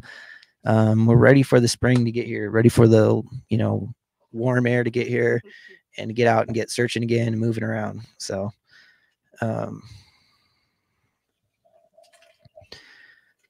yeah. So I just thought it was so sweet that he wanted her to read to him. That like made me cry right there. Like, oh yeah. So like, yeah, he just wanted to hear his mom's voice, read him the book before, you know, he was clearly, you know, going through something, you know, and it's just like, it just, you know, it is a shame that there wasn't more that, you know, people could do to help him. You know, it's just crazy. It's just gonna, you know, he had to go through, everything that he had to, yeah, it's just, hopefully, you know, hopefully we can find this, you know, hopefully it's a good, you know, ending and everything like that. But we just want to get out there and find something that'll lead us in the right direction to, you know, finding him. You know what I mean? So yeah, that's our goal here is basically, and also to spread awareness too. Cause you know, there was, 10 to Life. She does really good videos. She did one on Aidan Clune, and there was a couple things that were just, weren't correct in the video. Like it being like Sugar Hill, in Wendover, the Chevron that he was meeting Mike at, when it was actually the Sugar Hill in Salt Lake City. Like those details are just kind of important, but you know, it's easy, totally super easy to get them mixed up. But yeah, so that's why I was like, was it the Sugar Hill in Wendover? And she's like, no, it's Sugar Hill in Salt Lake City. So it's Salt Lake City that he met Mike at, not Wendover, which was originally, I you know, watched the 10 to Life video, and that's what, you know, she had said in that. So that was one thing that we were able to kind of clear up. He met Mike over in Salt Lake City, and then kidnapped Mike basically. And what had happened was, it sounded like in the 10 to Life, she kind of went into the details a little bit more about that, was he had basically taken Mike, and Mike was like, what's going on? And he was just like, we're going up to Washington. And Mike's like, well, you know, we could kind of plan a trip, but we can't really go right now. You know, but you know, that'd be really cool to plan a trip, you know, sometime, Aidan. And he just kind of kept driving. And so Mike got his phone out to like call somebody or text somebody like, hey, you know, I don't know what Aidan's doing right now or whatever, but Aidan tried to grab his phone. So he like, you know, pulled it away from him, and then Aidan just stopped the car and told him to get out. So Mike gets out, and then Aidan goes off. And so that was one part of the story that she didn't really go into, but 10 to Life kind of explained that a little bit more. So that's kind of what happened when that whole, you know, kidnapping thing happened. And you know, it just really sounds like he was just kind of having like a mental break, you know, like there was something going on with him, and it was just not right. Something was just not right. So yeah, it's just kind of, it's unfortunate to hear, you know, that he was, you know, going through that. So hopefully we can find some answers and yeah, make some. Think about, you know, there are so many kids out there that during the whole COVID everything, yeah, they have all these issues now because of everything that they went through during all that time, and being separated from friends and not going to school. Everything that, like, a bunch of kids are going through all this kind of stuff. It's just sad, like, just crazy. Yeah, it's really hurting a lot of people, a lot of kids.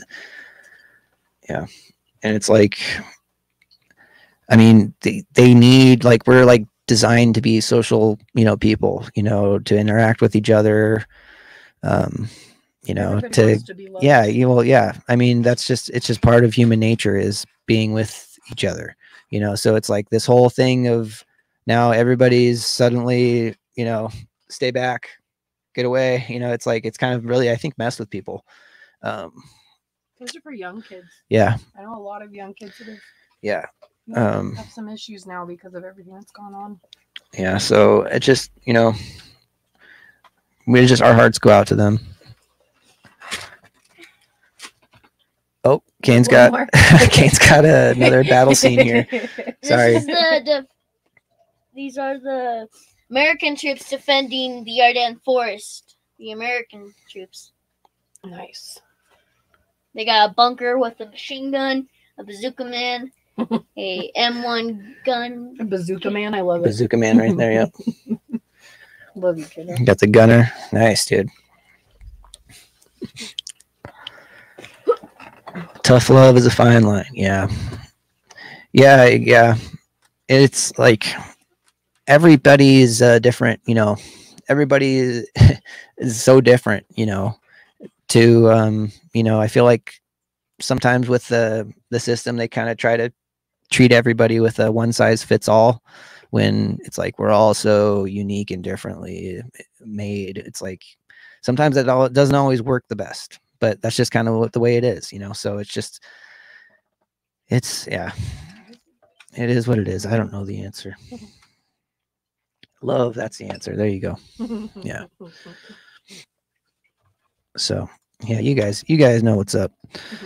So thank you guys so much for being with us and hanging out with us. And yeah, thank you guys.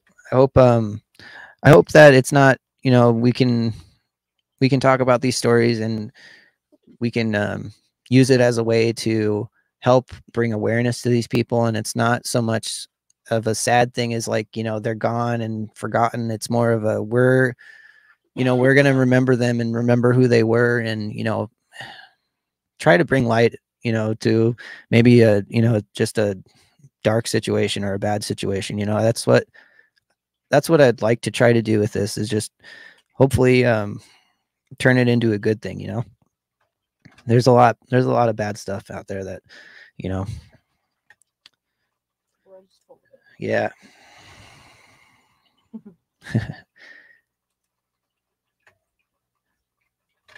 That's right, Battle of the Bulge.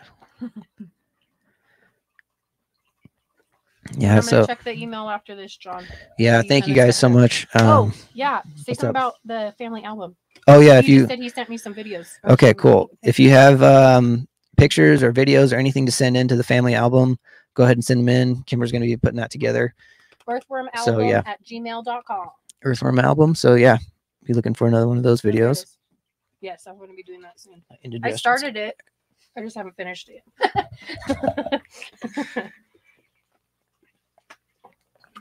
All right, guys. All right. Yeah. Yeah, we love you guys. Hope you all have a nice I can't talk. A nice rest of your day. And yeah, we'll see you tomorrow and Friday, because we have a big interview coming up with Collier. So yeah, it's going to be super interesting. If you haven't checked out Collier's story, check him out. It'd be good to get some background probably before you come into the interview, so you know who we're talking to. But yeah, if you haven't checked him out, you can say a little brief. Yeah, basically, the New Year's Eve 1989, he basically heard something when he was asleep. His dad and his mom were fighting, and he heard a really big thud, a couple thuds. And then the next morning he got up and his dad had said that mommy had left and she wasn't coming back, basically. And this didn't sit right with Collier. He knew that his mom wouldn't ever just leave him. So basically he had to go on a mission of, he had to basically convince detectives that his father did something to his mom, you know, murdered her. And he was like the only one, he was like the driving force behind this investigation of catching his mom's murderer as a 12-year-old boy. I don't know, like, if you can just it's hard for me to wrap my head around that. Like how much pressure and how it's just insane of a situation that is, that he was thrown into this situation of he had to like basically testify against his own father in his murder trial against his mother. And he was still living at home through like that whole month. Like it was like 24 days or something like that until he was put into CPS. So that whole time he was still living with his dad in fear of his life. Like it's an insane story, guys. So it's going to be really awesome to talk to him and to learn more about his story and everything like that. So so anyways, that's going to be coming up on Friday. So go check out Collier, subscribe to his YouTube if you're not already subscribed. And all right, guys. Yeah, I'm going long now. It doesn't show its faces. It doesn't show on there. That's funny. They're censoring us. All right, guys. You guys have a good night. Or good morning, technically, I guess, if you're in Australia. Mama LJ and Aussie Lana and all of our other Australian women. We have a few Australians. So we love you guys, and have a good night. Support. We love you all. We really couldn't do this without all of you guys. So thank you for all the love and support. It really means the world to us. It really does. Oh, hold on a second, Diane. In the Ruby Marshes over by those mountains, you used to live back in 1973. They call it the Alkali Flats, pure powder. Oh, wow. Yeah, the poof dirt. That's what they call it. We call it poof dirt. Poof dirt. Yeah, all that alkali. Yeah, it's really bad. I mean, there's some alkali dirt out here in the valley. Yeah, it's just there's patches of it. It's just kind of crazy. Good night, guys. Okay, I'm out of here. Have a good night.